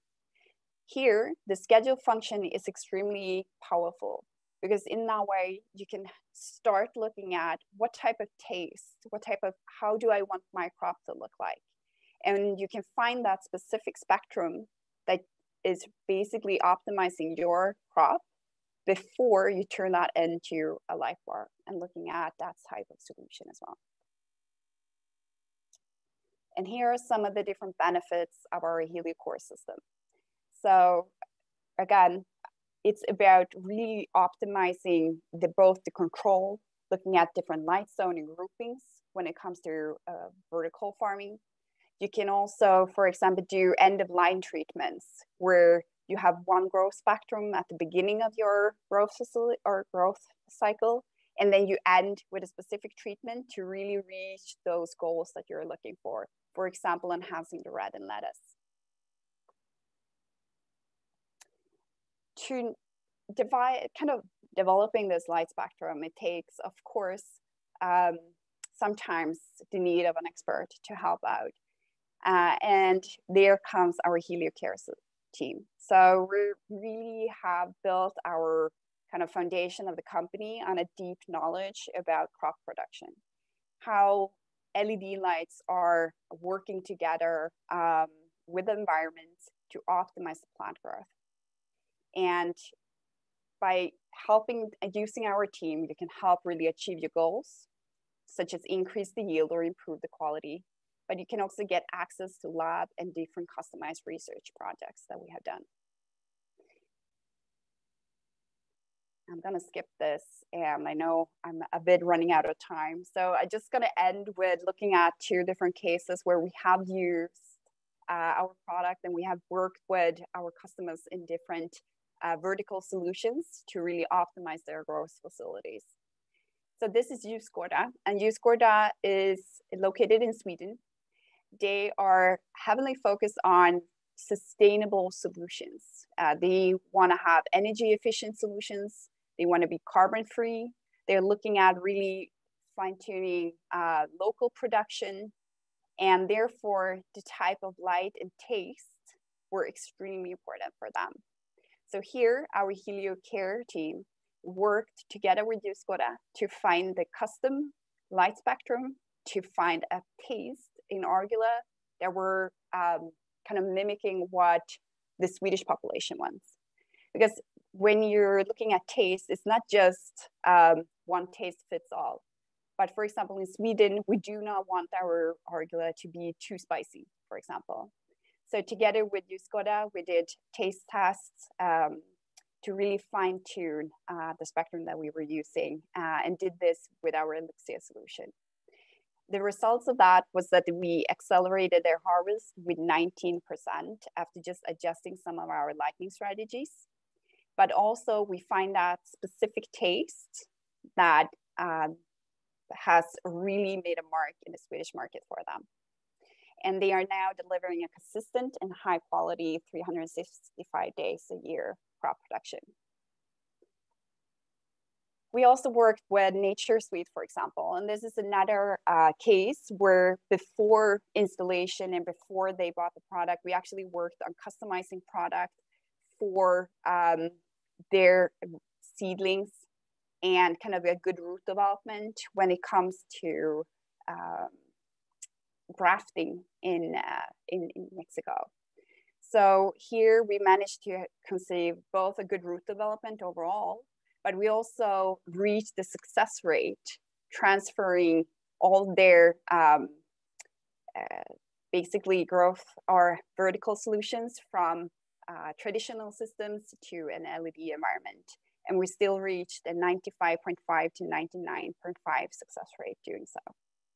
Because I think it's important to know also that it's not always easy to go to LED and find that optimum spectrum where you achieve what you want at the first time.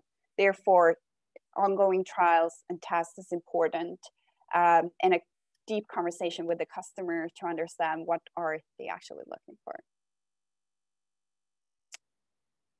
Well, thank you. This was my presentation that I had. And if you have any question, I'm happy to take that afterwards. Thank you so much, Rebecca, for another informative presentation. Then we will move forward with VeggiTech, and we have Bhaskar and Hatim Morbiwala.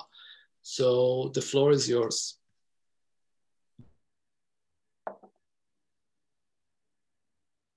Hello, good afternoon, everybody. My name is Bhaskar, Chief Agronomy Officer at VeggiTech. I just would like to give a small introduction of the company. VeggiTech, in fact, is a startup. It's just a 2-year-old agri-tech company, which is based out of the United Arab Emirates. We work on a module of build, operate, and transfer of farms, basically. And the module of transfer includes more of, we give more stress on knowledge transfer and skill development. Apart from that, we do have a learning and a development and a Grow Academy part of the whole module, which my colleague will be discussing in details. The two major components of any indoor vertical farm, apart from the HVAC, which are like grow lights and water wheels, the grow lights are manufactured in our own factories in South Korea, and the waterways are manufactured in our own custom-made factories back in India. So everything that is on our indoor vertical farm is in-house. Regarding the area under cultivation, as of now, in the UAE, in the Emirates, we have around 4,000 square meters of cultivable indoor vertical farms, which is live. And there are a few other projects in the pipeline, which will be completed by the first quarter of this year, which is in the other Emirates of the United Arab Emirates, like the Ras Al Khaimah, Abu Dhabi, Dubai, Sharjah, which comes to around 1,000 square meters, each of them. And we also do have an international reach back in India and other GCC countries and other Middle East countries. We would like to just play a small video now of the VeggiTech farms.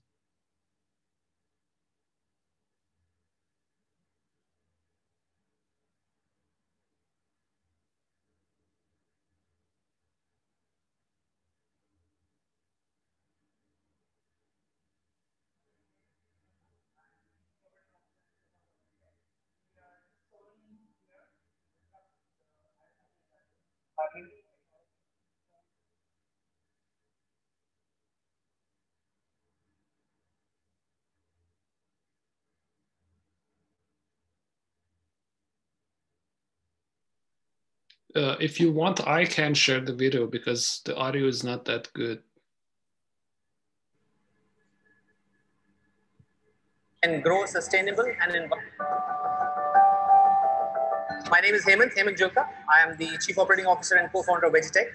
We are solely here to disrupt the agriculture industry by bringing in technology so we can grow sustainable and environmental friendly farms that grow produce in the harsh climates of UAE. We are creating the harvest plan for farmers, which will focus on the nutrition which is required to address two of the key issues in the UAE society today, which is childhood obesity and type 2 diabetes.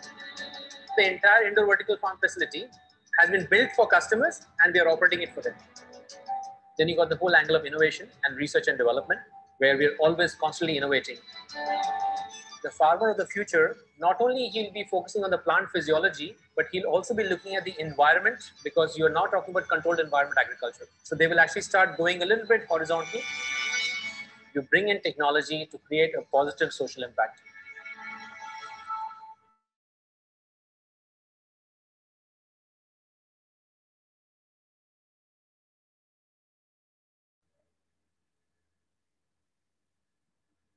That was a small video. Now, let me just give you a brief of the whole farms as such, which includes all the 3 to 4 systems of growing. We have the slide here, you can see is a harvest plan for this year, which includes organic produce. We have got organic farms, we have got hydroponic produce in controlled environment greenhouses. And of course, we have the indoor vertical spaces. We basically work on farm KPIs. VeggiTech is aiming at farm KPIs. Apart from the productivity of the agronomist or the grower, we look at the quantity or the volume of water that has been utilized, how much water droplets have been gone to each and every production, the yields per square meter, and of course, the whole system whereby you give a sustainable solution to the whole population of the United Arab Emirates and also the other countries around. See, there are around few farms which we have, and we have been growing this from the last 2 years. We had a production of 1.6 million tons earlier. Then we had added a few farms. So we are slowly growing up. And for this season, it's around 2.2 million tons of vegetables, whereby we have hydroponic indoor vertical farm and etc. So there is a traditional differentiation between the farm KPIs, land requirement, water requirement, and pesticides. So which is around 5 times more, and water requirements is 20 times more, which is a well-known fact. And it's a zero pesticide here in when you compare it with the traditional farms. And traditional farms work only for a few months of the year because it's a very hot and dry climate. So we do not have production in around 4 to 5 months of the year. But when we are doing this in the indoor vertical farms, we have got we have got the production for all the 12 months.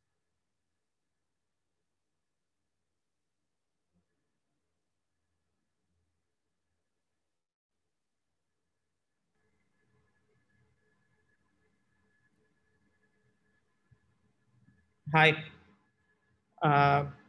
Thank you so much, Mr. Bhaskar, for the information on the agronomy end of things.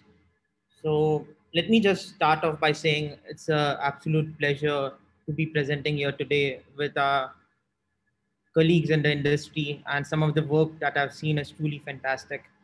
So right now we were focusing on the veggie side of things, and I'll be talking a bit on the tech end. So what you see in front, I'll be talking about the two ways. One is the VDOS, what we call the VeggiTech Digital Operating System. And then I'll walk you through the Grow Academy. So my name is Hatim Morbiwala. My background's in engineering and as a data analyst. And I also head up the Grow Academy at VeggiTech. So what you see in front of you is the Grow operating software that helps growers make decisions on the ground, assist them with information that's live and important for the growing process. So as you can see here is the IoT So currently, for those interested in the architecture, we use a unique architecture, which is completely wireless. And on the other end, we use the Modbus. So the architecture really depends on what type of farming we are looking at. As VeggiTech, we provide farming as a service, FaaS, farming as a service. So for net houses, greenhouses, and open field organic farming, we use the LoRa network. But as we are inside the lab, and as you can see behind me is our research lab, we are currently using a Modbus architecture. So that goes through the gateway, through cloud computing, and that eventually goes into the smart dashboards that give information live to our customers and our clients who we build and operate the farms for. So the reason IoT actually is quite common in other industries, it's just been taken a bit longer to come to the agriculture sector. IoT, we look at it from 3 angles. One of it is from incident management. So if there's some failure in the system, the IoT dashboard informs the grower. Second is from providing intelligence to the growers on what processes should be done when. And third is an architecture that's custom built for VeggiTech that focuses on research and development. So the IoT stacks are completely different based on different parameters. The second part is the farm operation software, as you can see on the bottom half of the presentation. So the grow operating software looks at it at a micro level, at a growing level, and the farm operating software looks at it at a macro level, at a completely farm view. So through the farm ERP solutions that we have partnered up and co-created, we develop crop plans. We can do crop management, inventory management of your seeds and your nutrition, and you can create sales invoice, do ROIs on crops, what works well, what doesn't work well, provide a complete stack for one-stop shop for all your farming needs. The second part of it, all the data that we create from our own research labs and the farms, is that data is quite important as it helps us make continuous improvements. So in terms of the data that we collect, we work towards creating what we call a good model, a model for what does it mean to have a good and a productive farm. So we kind of look at the inputs that go into the farming. We look at external factors in control environment agriculture that's minimal, and then we try to correlate it and quantify it in terms of yield.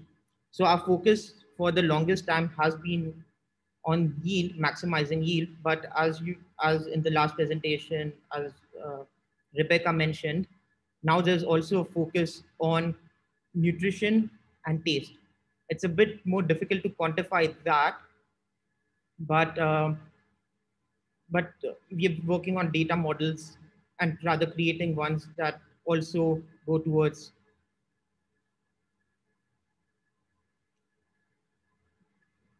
creating that.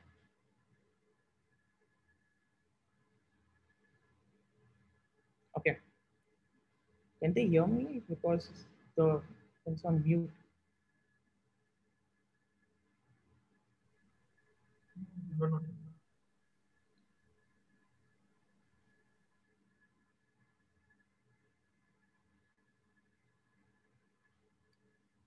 Hello?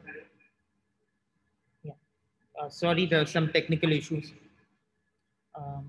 Right. So now I'll be focusing on the Grow Academy. So the Grow Academy is the learning and development arm of VeggiTech. So as a company, we have the goal to create the next billion farmers. So we have created products in the line that focus on consumers. So we have the Grow Kit that enables everybody to grow their own food. We have the Grow app that's available on the iOS and Android store. And we have a knowledge platform, Talent LMS, where we create curriculum for people who want to get into growing food themselves. So as I mentioned, the goal of Grow Academy, or the aim, is to enable communities to solve real world problems using technology. So just to give you a context, last year between Jan and March, around 3,000 students visited our farms. That was before the lockdowns. On the other end, this year we have created indoor vertical farms and greenhouses in 2 schools already. So with that, we created something known as the Urban Grower Program, where teachers, students, and parents all come together right now online to learn about how to farm urban within their schools or within those farms that we created in the schools. So that's the learning end of things. On the other side is applied research, as you saw in the video by our COO Hemant in the recorded video, that every developed countries have 2 major issues, which is childhood obesity and type 2 diabetes. So on the applied research side of things, we have MOUs signed with 7 universities across the world in South Korea, in India, and UAE and Europe, where we are tackling these 2 issues. For example, with Manipal Academy's Food Nutrition and Bioscience Department, we are looking at how can we fortify spinach and kale with folic acid and iron to delay the onset of these problems. The other project that we find that's especially close to me is the photobioreactor. So we are working on farming food grade algae with the LED grow lights that we manufacture in South Korea. So currently we are growing hematococci. Hematococci is a type of an algae when stressed turns into astaxanthin, and astaxanthin is used in cosmetics and also in cancer research because of its anti-aging properties. For example, spirulina, pound for pound, has the most protein content. So out of 10 grams of spirulina, you can expect to get close to 7 to 8 grams of protein. So we are also working towards farming food grade algae, as we believe there's a shift towards plant-based protein. So right now, Beyond Meat and Impossible Foods, that are the leaders in this industry, use peas and soybean as a protein source, but spirulina especially shows a lot of promise as an alternative. So I'll be ending on this slide that you see in front of us. As a planet, we create enough food for 10 billion people. That's more than the population. But unfortunately, more than 20% of the people go to sleep hungry. And we as a company are not okay with that. So in the past, there was a clear distinction between a grower and the people who lived in cities. Right now, it's more of a consumer-supply relationship where we buy a produce from supermarkets disconnected with growers. But in the future, when we think about building smart cities, when you look at where you'll be getting your water from, your energy from, the infrastructure, hospitals, police stations, whatever you build in terms of infrastructure and collection of data, why not think where your food is going to come from? So our goal is to connect the smart cities of the future with the smart farms of the future. So the harvest plan will be driven by the demand and the requirement of the public. So this is our goal for the future. And with that, thank you so much for listening to our presentation. We'll be happy to discuss these topics further in the Q&A session. Thank you so much.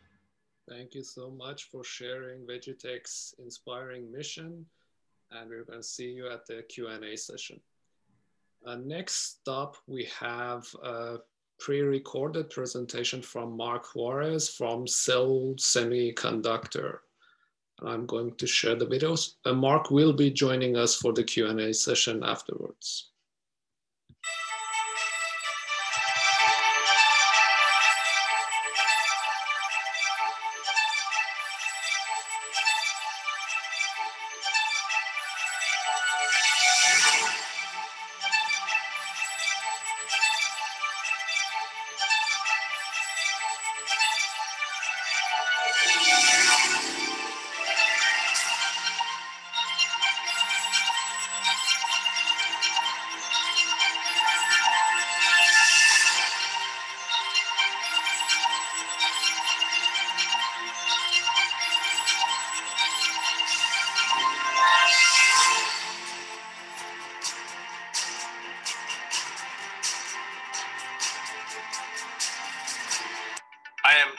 Nakamura. Currently, I am a professor of University of California at Santa Barbara. I received Nobel Prize in Physics in 2014. I have been collaborating with Seoul Semiconductor and Seoul Biosys for joint R&D over 10 years.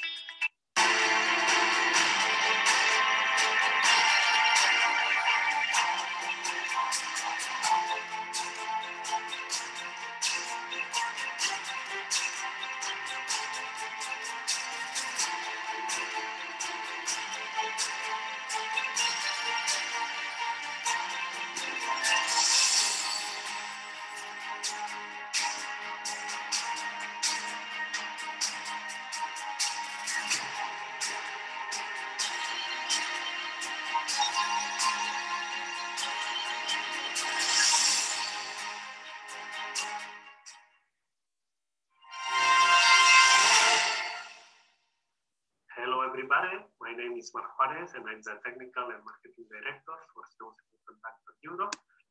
We are a company that manufactures LEDs, and we just joined AVF, the Association for Vertical Farming. So it's a pleasure to be here with all of you, introducing our key technologies for horticulture.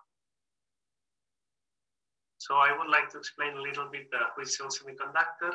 So we are a company from South Korea. We were born 20 years ago, and today we are the number 4 in the LED manufacturers globally. And our aim is to become the number 1 in the coming years. We invest a lot in R&D and patents, and we keep growing year after year. And for us, it's very interesting, the horticulture movement, that there is this transition to the LED lighting in these last few years. And here we can help a lot, many of you in your projects and developments of the light sources for the horticulture projects. Here, just for you to have an idea of what we do, so Seoul Semiconductor is, maybe not everybody knows this name, so we are not as famous as Samsung, that is also Korean, but we are behind many of the products that you use in daily, for your car, for your mobile phones, air purifiers, lighting. So we are in many applications, and we provide key technologies to the market. Let's talk about the horticulture. So the idea is that we show a little bit the market situation from our LED maker point of view, the trends in the market, the effects of the light in the plants. That is, I think you will know more than me, and Seoul Sem in general. Some Seoul Semiconductor solutions on the LED side, what can we bring to you, and what the expert says about our key technology that it's called sunlight, where we can reproduce the sun spectrum. So about the market, until now is still dominated by high pressure sodium, the luminaries for supplementary light in the greenhouses, but we see a big boom in the US market with the cannabis, where really all the new installations are done with LEDs, and especially white and red LEDs. So we expect the market will grow a lot, and in Europe there is a big movement right now. So until 2018, I would say that the main trend was the red and blue on the LED market, to substitute the HPS with a high efficiency and try to reach the level of HPS with less energy. But what we see is that since 1-2 years ago, the market started to change and moving to a more broader spectrum and white LED solutions that are bringing a bit more easy way for the growers also. And also reduce the cost. This is also very important.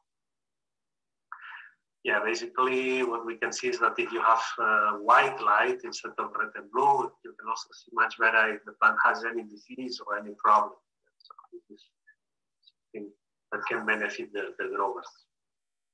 From our point of view, what we see right now is that there is a trend moving towards a more wide spectrum, and we see also that in the future we will reproduce the sun.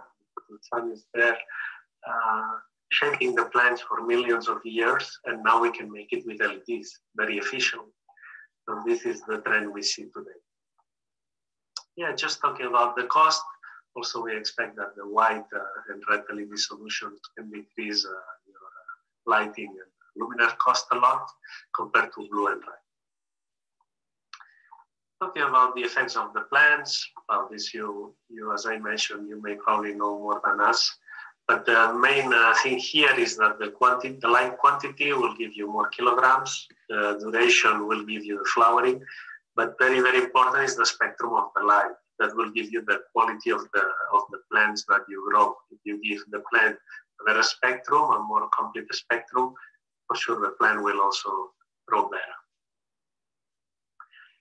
Some discoveries that we have seen in the recent years are that the green light is also very important. Not only blue and red, there are some discoveries that shows that the green light can go through the leaves and can make the plant work more efficient.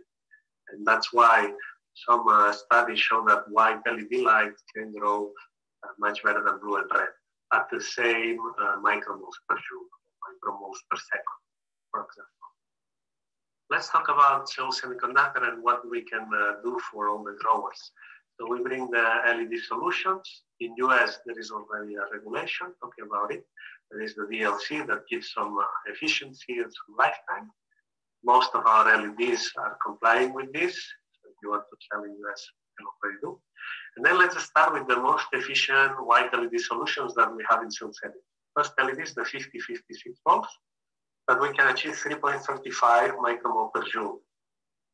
That this is really the highest we can achieve at relative low current, 0.35 watts for a big die. This is a big chip, 5 millimeters by 5 millimeters, driven at low current to have this low power and to achieve the highest efficiency in the market.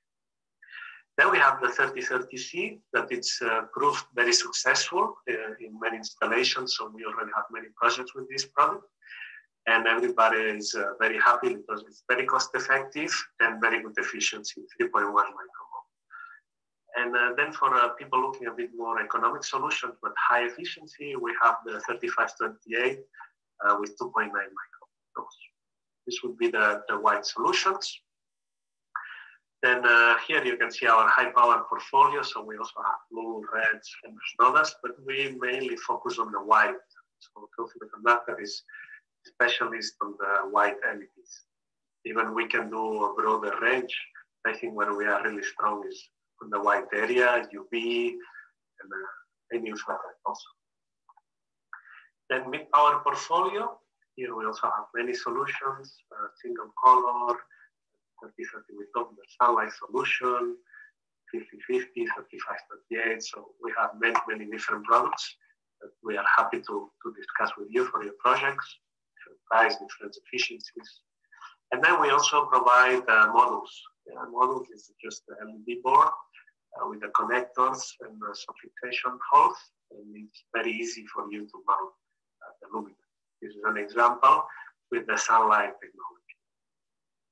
Here you can see some installations done by our customers. So we don't compete with our customers. We don't do final installation. We just sell LEDs and modules. And this is what you could do.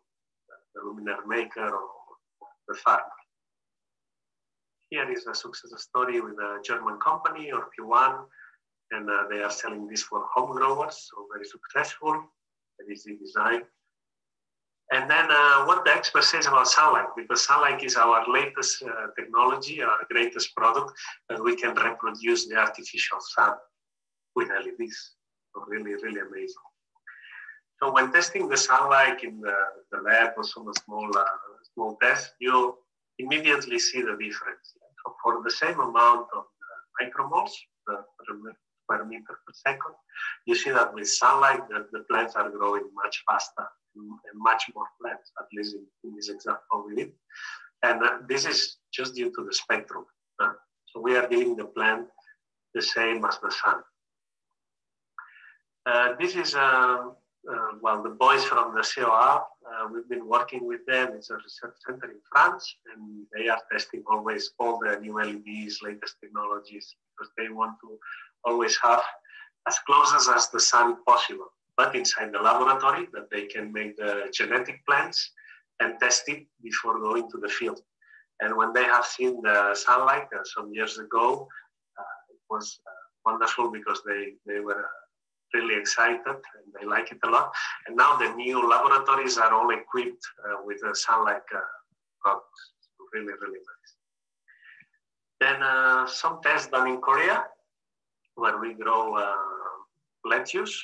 And what we could see again is that for 200 micromoles, white LED, 80, 30, 30 or sunlight, is that with the sunlight we can achieve more weight and more nutrition. Yeah, so much better product at the end. What we said, the spectrum is bringing you the quality in the product. And here another study from Wageningen where they test fluorescent lamp, HPS, and sun, productive sun with xenon, not the sunlight. But this would be similar to the sunlight spectrum. And what they found is that if you don't have real sun, the fluorescence or the high pressure doesn't work. So why it was the high pressure? Because it's just to support the sun, right? To give this extra 3, 4, 5 hours when there is not enough sun. But you need the base of the sun, otherwise the plants are not growing good. This was also very interesting report. And then we also compared with Eric Rankel from Michigan State University. And I would like to say this to all of you also, and we are open to cooperate with any company to share the knowledge, to start new research projects with our key technologies like sunlight or other LEDs, and really prove the white LEDs are very, very good for horticulture. So do not hesitate to contact and let's discuss about it. And then here's some success stories from our customers of Yanda, that they have growers in Netherlands that they grow different kind of lettuce. And with blue and red, they always need to adjust it. But with sunlight, they don't need to adjust anything. So all the plants are looking as nature. So it's really good and easy for them. So they don't need to think about light anymore. Then Econoque from Spain, that they grow like nature, eco, so super bio. They don't want to change the spectrum of the sun for their plants. They have the sunlight. This is from Turkey, where they grow basil also under sunlight, and they are very happy for the results. This is a small startup from Poland that they choose sunlight because they want to grow several plants and they don't want to have mixing colors or different recipes for the different plants. So with sunlight is also straightforward. One LED covers all. Yeah. And this is the Classe, the company that did these floodlights for the COA in France. So this is how they equip the new phytotrophs, the growing chambers. And this is another good partner for us, Greenhouse Keeper from France also, that they are equipping the INRAE laboratories with a combination of sunlight, UV, infrared to really have the complete spectrum of the sun, all with LEDs.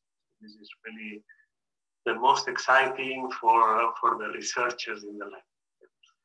So until here our presentation, I hope we can find a point together where we can discuss about your projects, and Seoul can help you to grow your plants much healthier.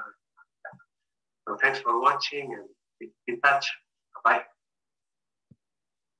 Thank you so much, Marc. And we will be talking to Marc at the Q&A session. Next, we have a very short video from our member from Turkey, from Antalya, Farminova. Look up, live free, dream big, and see the world is yours. The world is yours. Give all you have to give. The world is yours. The world is yours.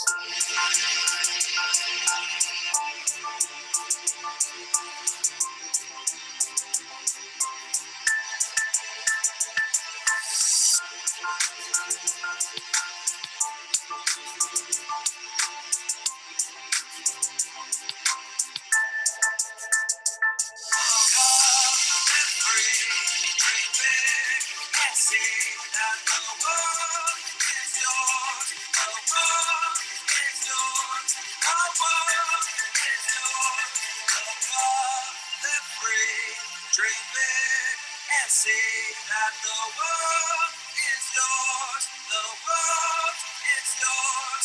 Give all you have to give. 'Cause the world is yours. The world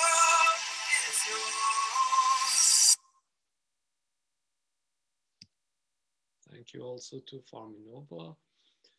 And last but not least, we do have Francis Njuakom from Cameroon, from CDVTA, and the floor is yours, Francis.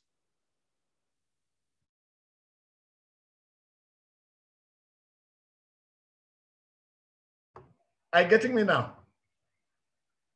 Yes. Good. Thank you very much, Ramin. I want to thank Christine and Joel and the rest of the team at the AVF for giving us this unique opportunity to join this network of experts in vertical farming technology.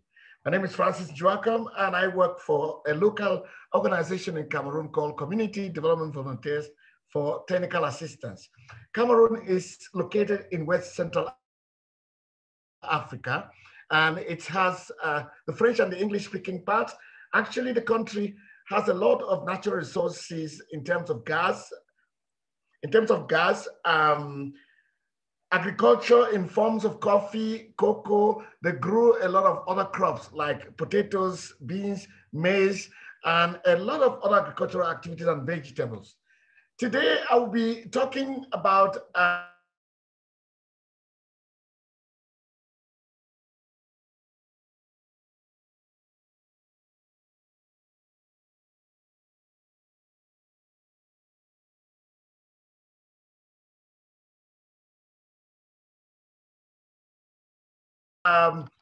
ecosystems-based Cameroon carried out by the CDVTA, which is very interesting. I've learned a lot from the rest of other West African countries at our country's natural resources and agricultural system.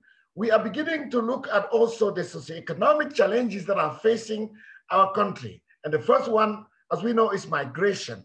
The second one is population growth.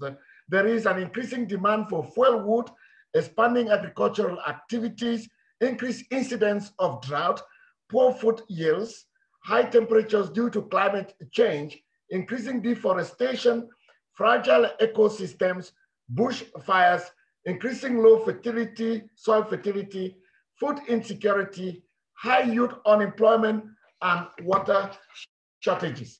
Now, all these things affect the environment, and this affects agriculture.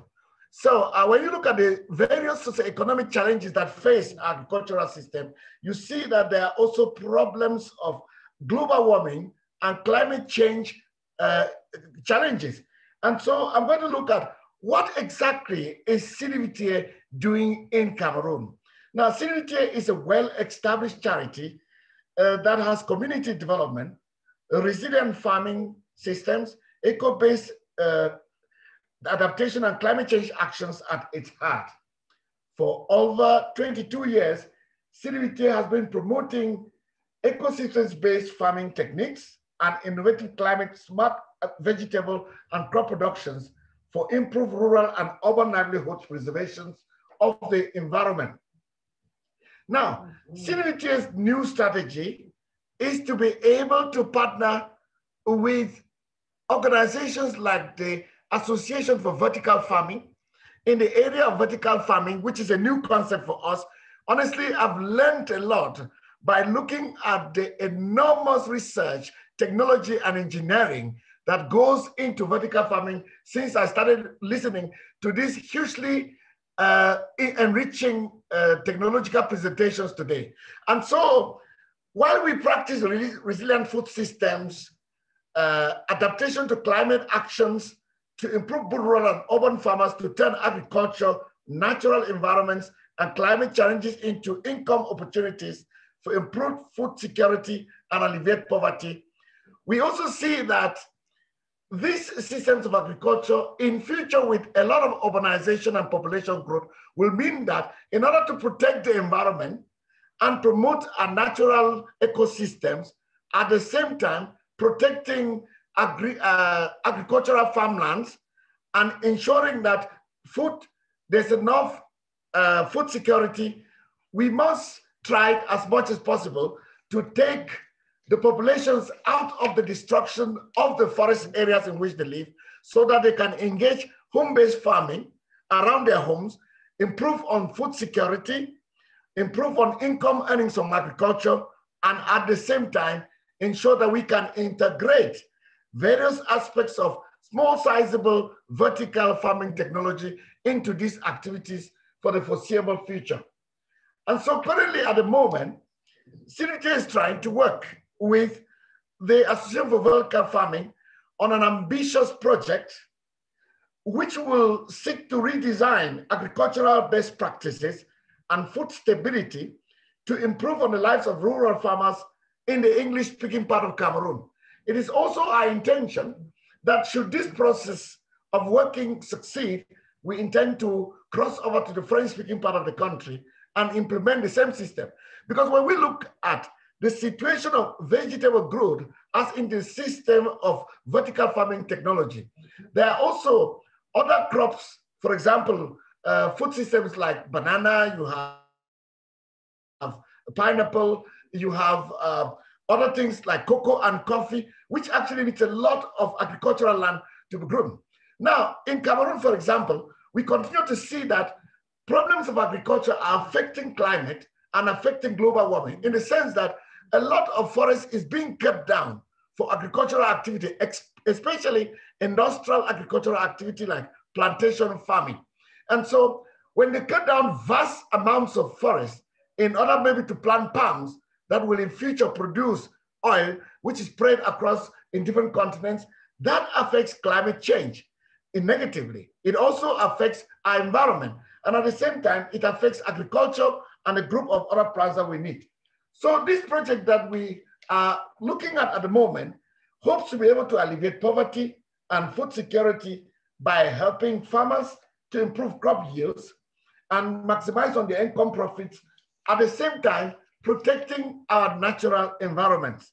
Now through this, we hope to be able to train and to improve skills for over 10,000 smallholder farmers who, in the light of doing this, will combat food security caused by natural disasters, climate change through improving knowledge on vertical farming, soil management, and tree domestication.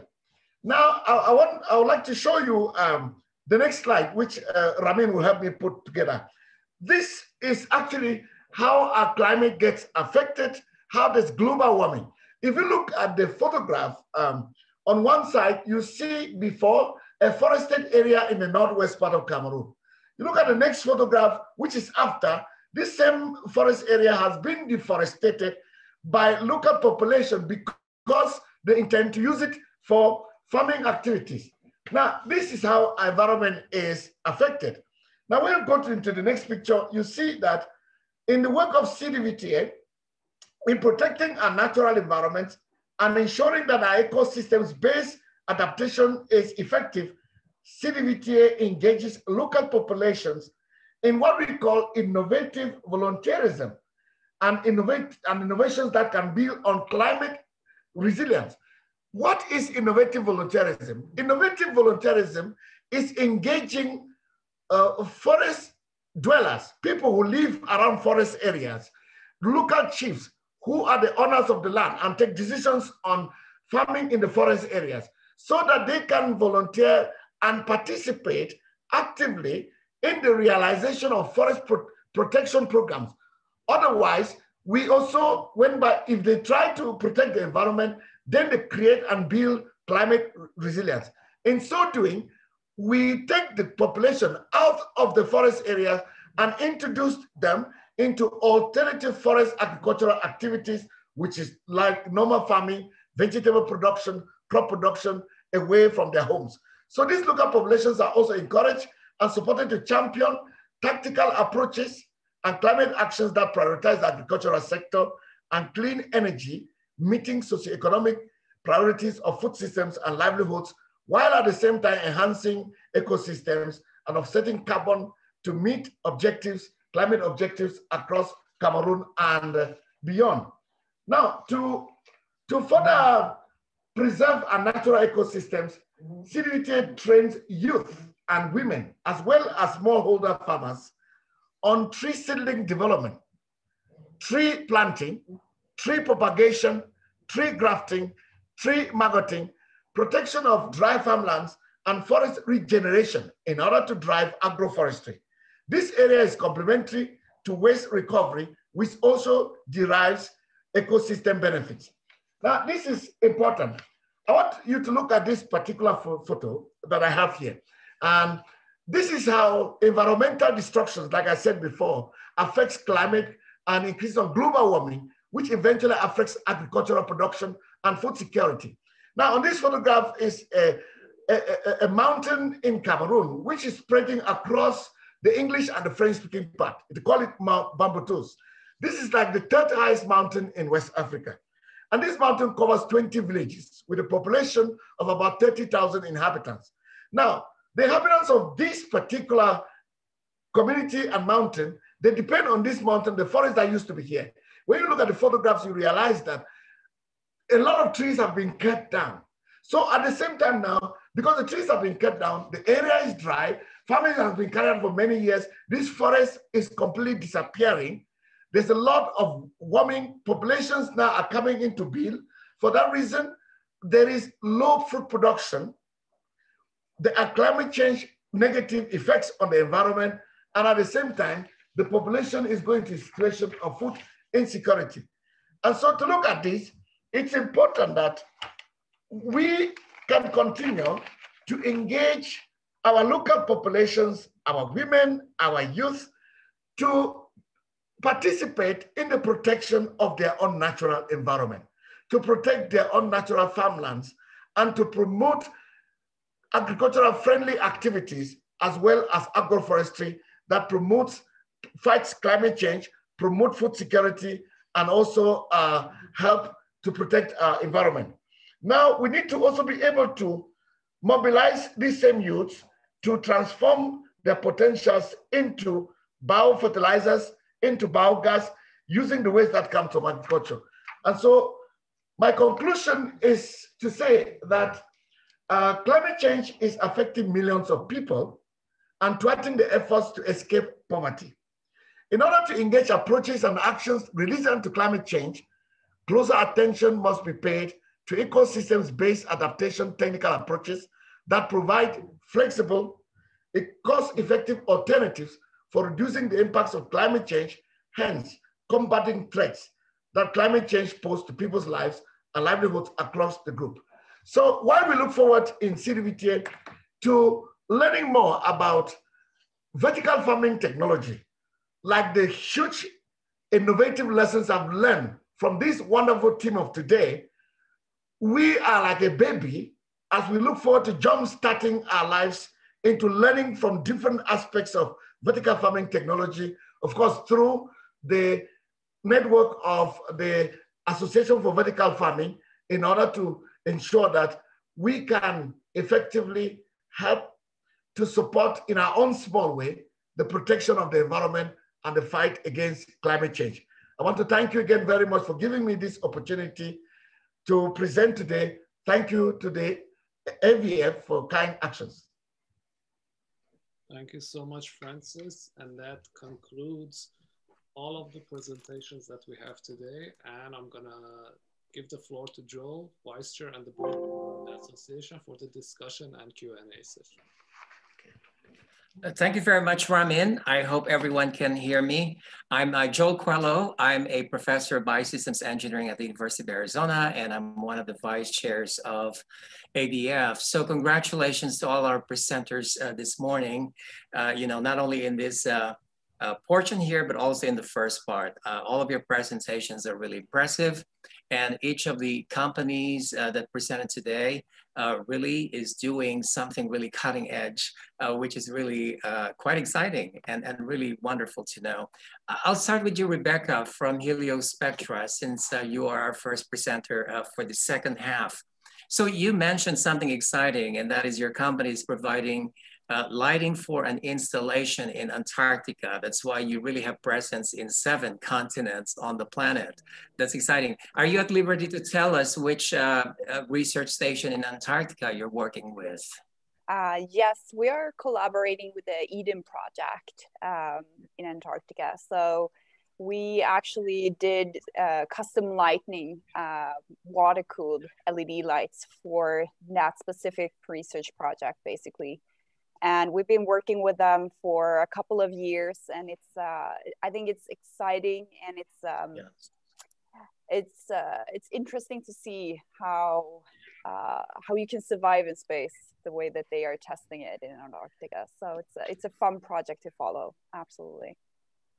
Absolutely, and production of food in space, you know, through a bioregenerative space life support system really is very crucial for space missions, and certainly lighting for food production in such systems is really crucial. Another question for you is, do you or how do you incorporate energy optimization in your growing strategies using your lighting systems?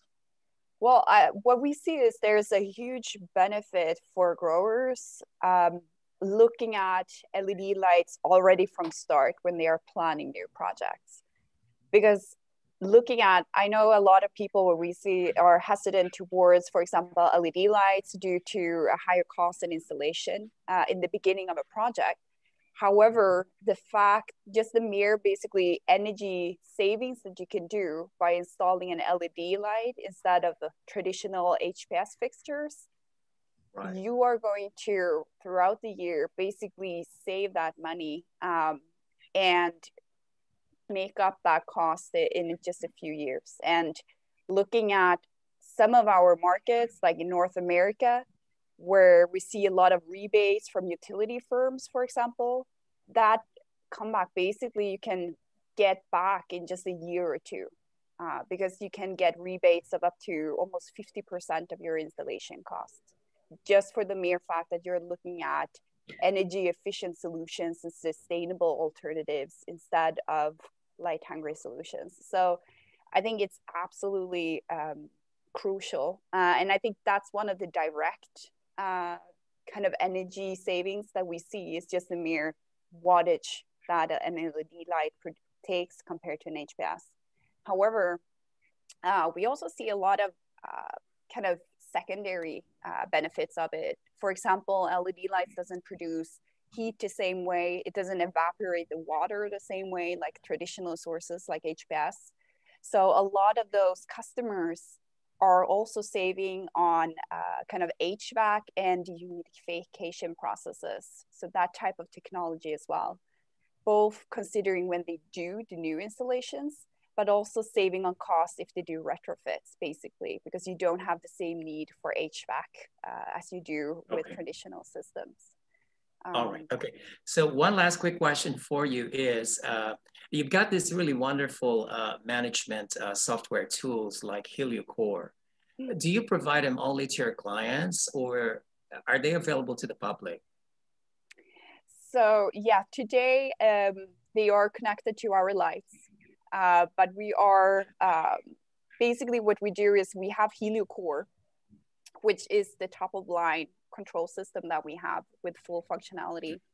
But we do also have a free version to do basically a 24-hour light strategy in our lights, and that is for free.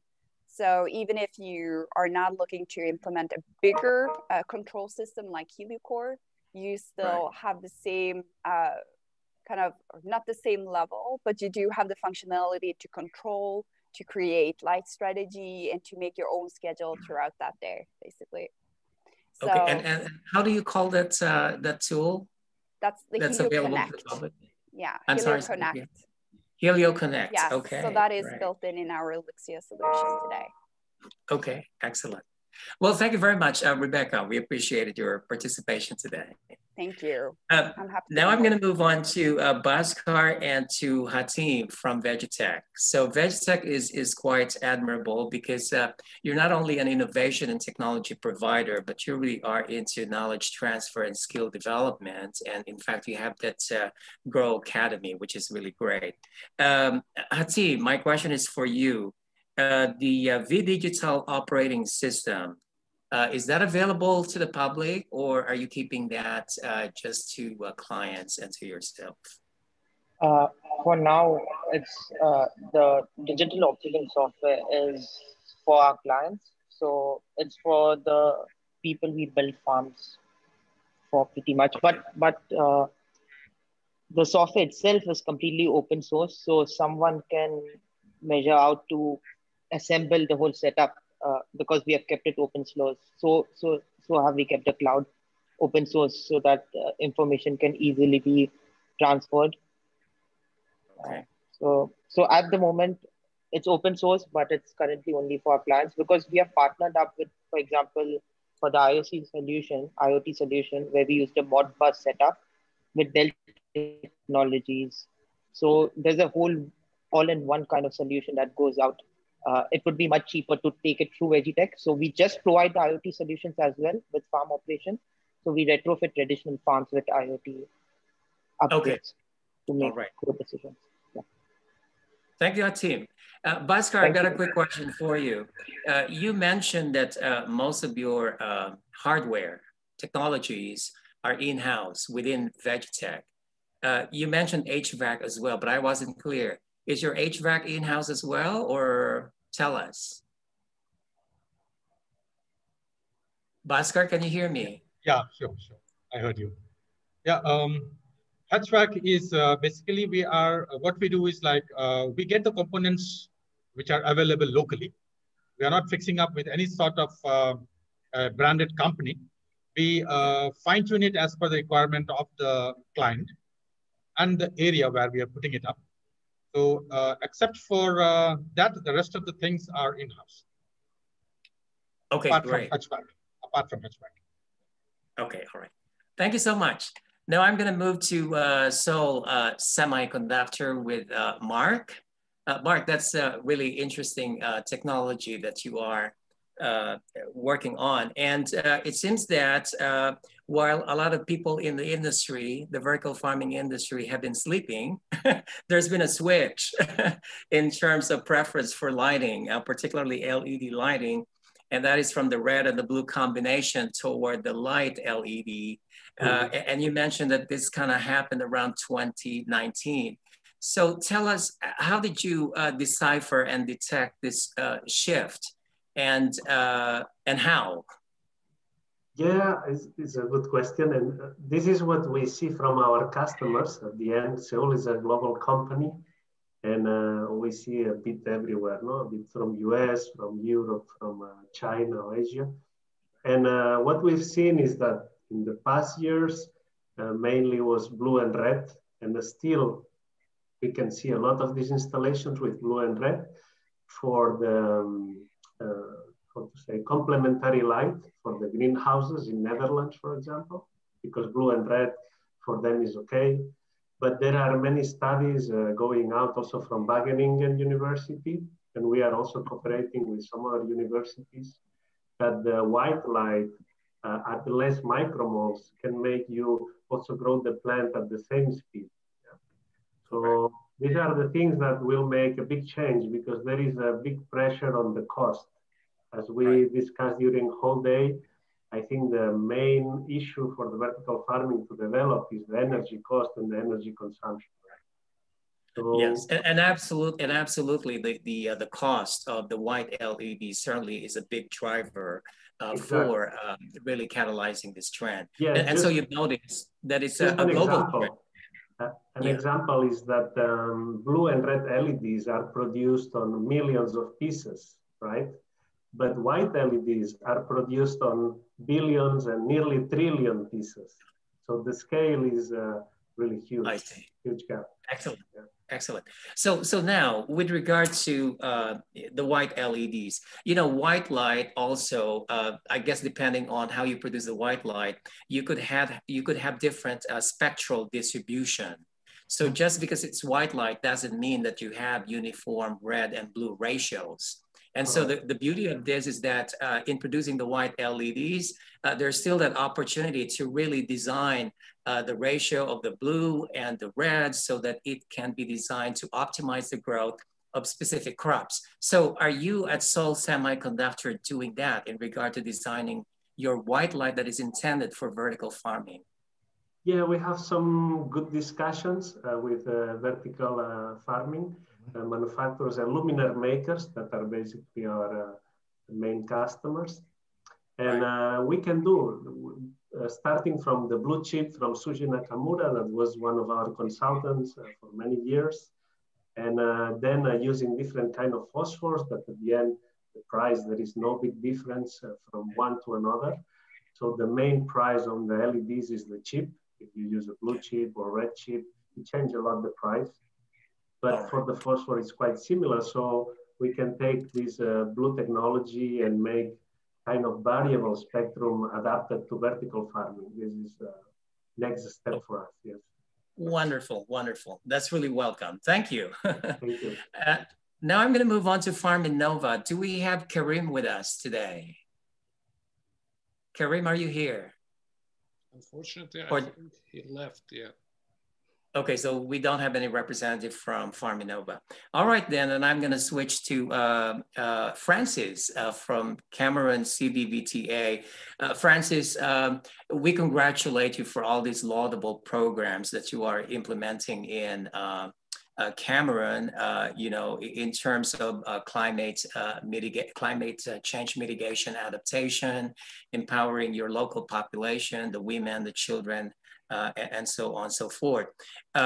But as you know, agriculture also is a business. Yeah. So how do you balance that? How do you balance your initiatives in terms of implementing and fostering sustainability with the profitability of the enterprise, the agricultural enterprise? How do you link your projects with the market? Thank you very much, Joel. First of all, our farmers are trained to be able, first of all, when we provide them their inputs to support them to engage in environmentally friendly, climate smart, organic farming, yes, we ensure that they are trained on how to market their crops first from the local market and then from the surrounding urban and semi-urban markets. Now, when they market the crops, they are also trained to ensure that when they sell their produce, a part of the produce is kept as seeds for the following season. And then another part of the income is invested into groups of women and men's cooperatives. Now, these cooperatives put their money together, and it helps the rest of the group members to come back to the groups and lend money from these groups on small interest, which they can either invest in the payment of school fees for their children, in the buying of more seeds for the next season, or in the payment of medication for their families.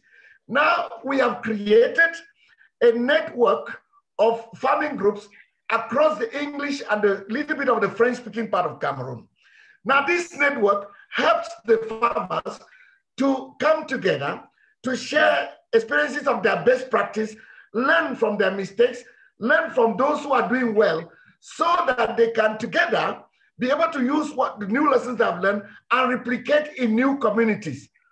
We give them, normally, when we engage in the community, we also let them understand that when formerly they farmed inside the forest area, by cutting down the trees, they need to take themselves away from the forest area so that the forest is maintained, climate is controlled, global warming is controlled, but they should be able to come back to their farms and ensure that they plant trees that can fertilize their soils continuously.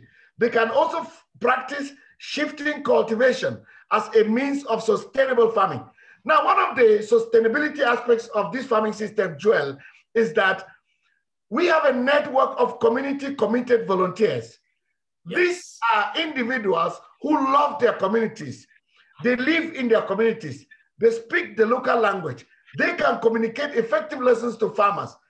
These people are there to help like pillars in ensuring that lessons are kept. They follow up the activities with the farmers. And so farmers work together with volunteers and our field extension workers to ensure that they apply cost-effective organic farming practices that are sustainable, but also that they make sure that they don't use any chemical fertilizers that destroy the environment, and they get involved with the planting of trees. But also that they can network with other actors in the local area to ensure that their farming is sustainable, the environment is protected, and the food system is promoted. Yes, Francis, thank you so much. I mean, that is really very commendable in terms of what you're working out in Cameroon. And one thing that I liked about your project is that you're working with groups, with cooperatives, with farmers associations, which is really key because it's important for folks to have enough scale that they could, pool their resources, and in their operation, they also could achieve some economy of scale, which is really critical for this to succeed. So AVF is looking forward to cooperating with you in terms of exploring vertical farming, perhaps some low-cost versions of vertical farming that would be appropriate for Cameroon. And I don't know, maybe VeggiTech with their Grow Academy would be interested as well in linking with Francis's group here. So that's something that we could explore as well. Thank you. Now, do we have any questions from the gallery, from our audience? I'm looking at the chat box here, and we have to end soon, of course, in about 3 minutes. Okay, there is one question here from Michael. Yes? Okay. There's a question here, and I guess this is directed to anyone. Are there any fresh produce which cannot be produced in-house, I suppose, meaning indoors? I haven't seen any fruits in the presentations. Anyone would like to take up that question? Yeah, I can do that. I think that from our experience, we grow strawberry in the house, chili, tomatoes. I think the problem there isn't the ability to grow indoors, but what we see is that due to the actual business case, a lot of growers in the beginning are looking to grow, for example, strawberries in-house, vertical. But when you look at the bigger business case, a lot of those growers are moving towards lettuce, for example, or microgreens, just due to the fact that it takes a shorter amount of time to grow it. So you basically can produce more cycles throughout the year doing that than you can do with fruits that take much longer time to grow, basically. So I think it's not the ability to do it, but it's the complete business case that we see are changing for the growers. Okay. Rebecca, thank you. That's an excellent answer. Super. Thank you. Yeah, thank you. Yeah, just one thing here. I would say here is very important also the kind of technology you will use, because for example, Eric Rankel from US, that he mentions about the spectrum that is the most important for the plant. So many of these high quality crops or fruits, you will not be able to grow it with just normal LEDs or just normal HPS. So you need to reproduce the sun, because the sun is the only thing we know it works for everything, right? So this is one of the focus of our company also, to reproduce the sun. Then you can grow anything. Otherwise, you cannot. Excellent, excellent. Thank you. So here's one suggestion that I would like to offer to the companies that presented today and all the members of AVF. And I have yet to discuss this with Christine and with Ramin, because it just came up to me. It appears that a number of the companies have very useful tools, software tools that can be used by anyone in the vertical farming industry, such as with Urban Crop Solution, with a calculator for more or less approximating the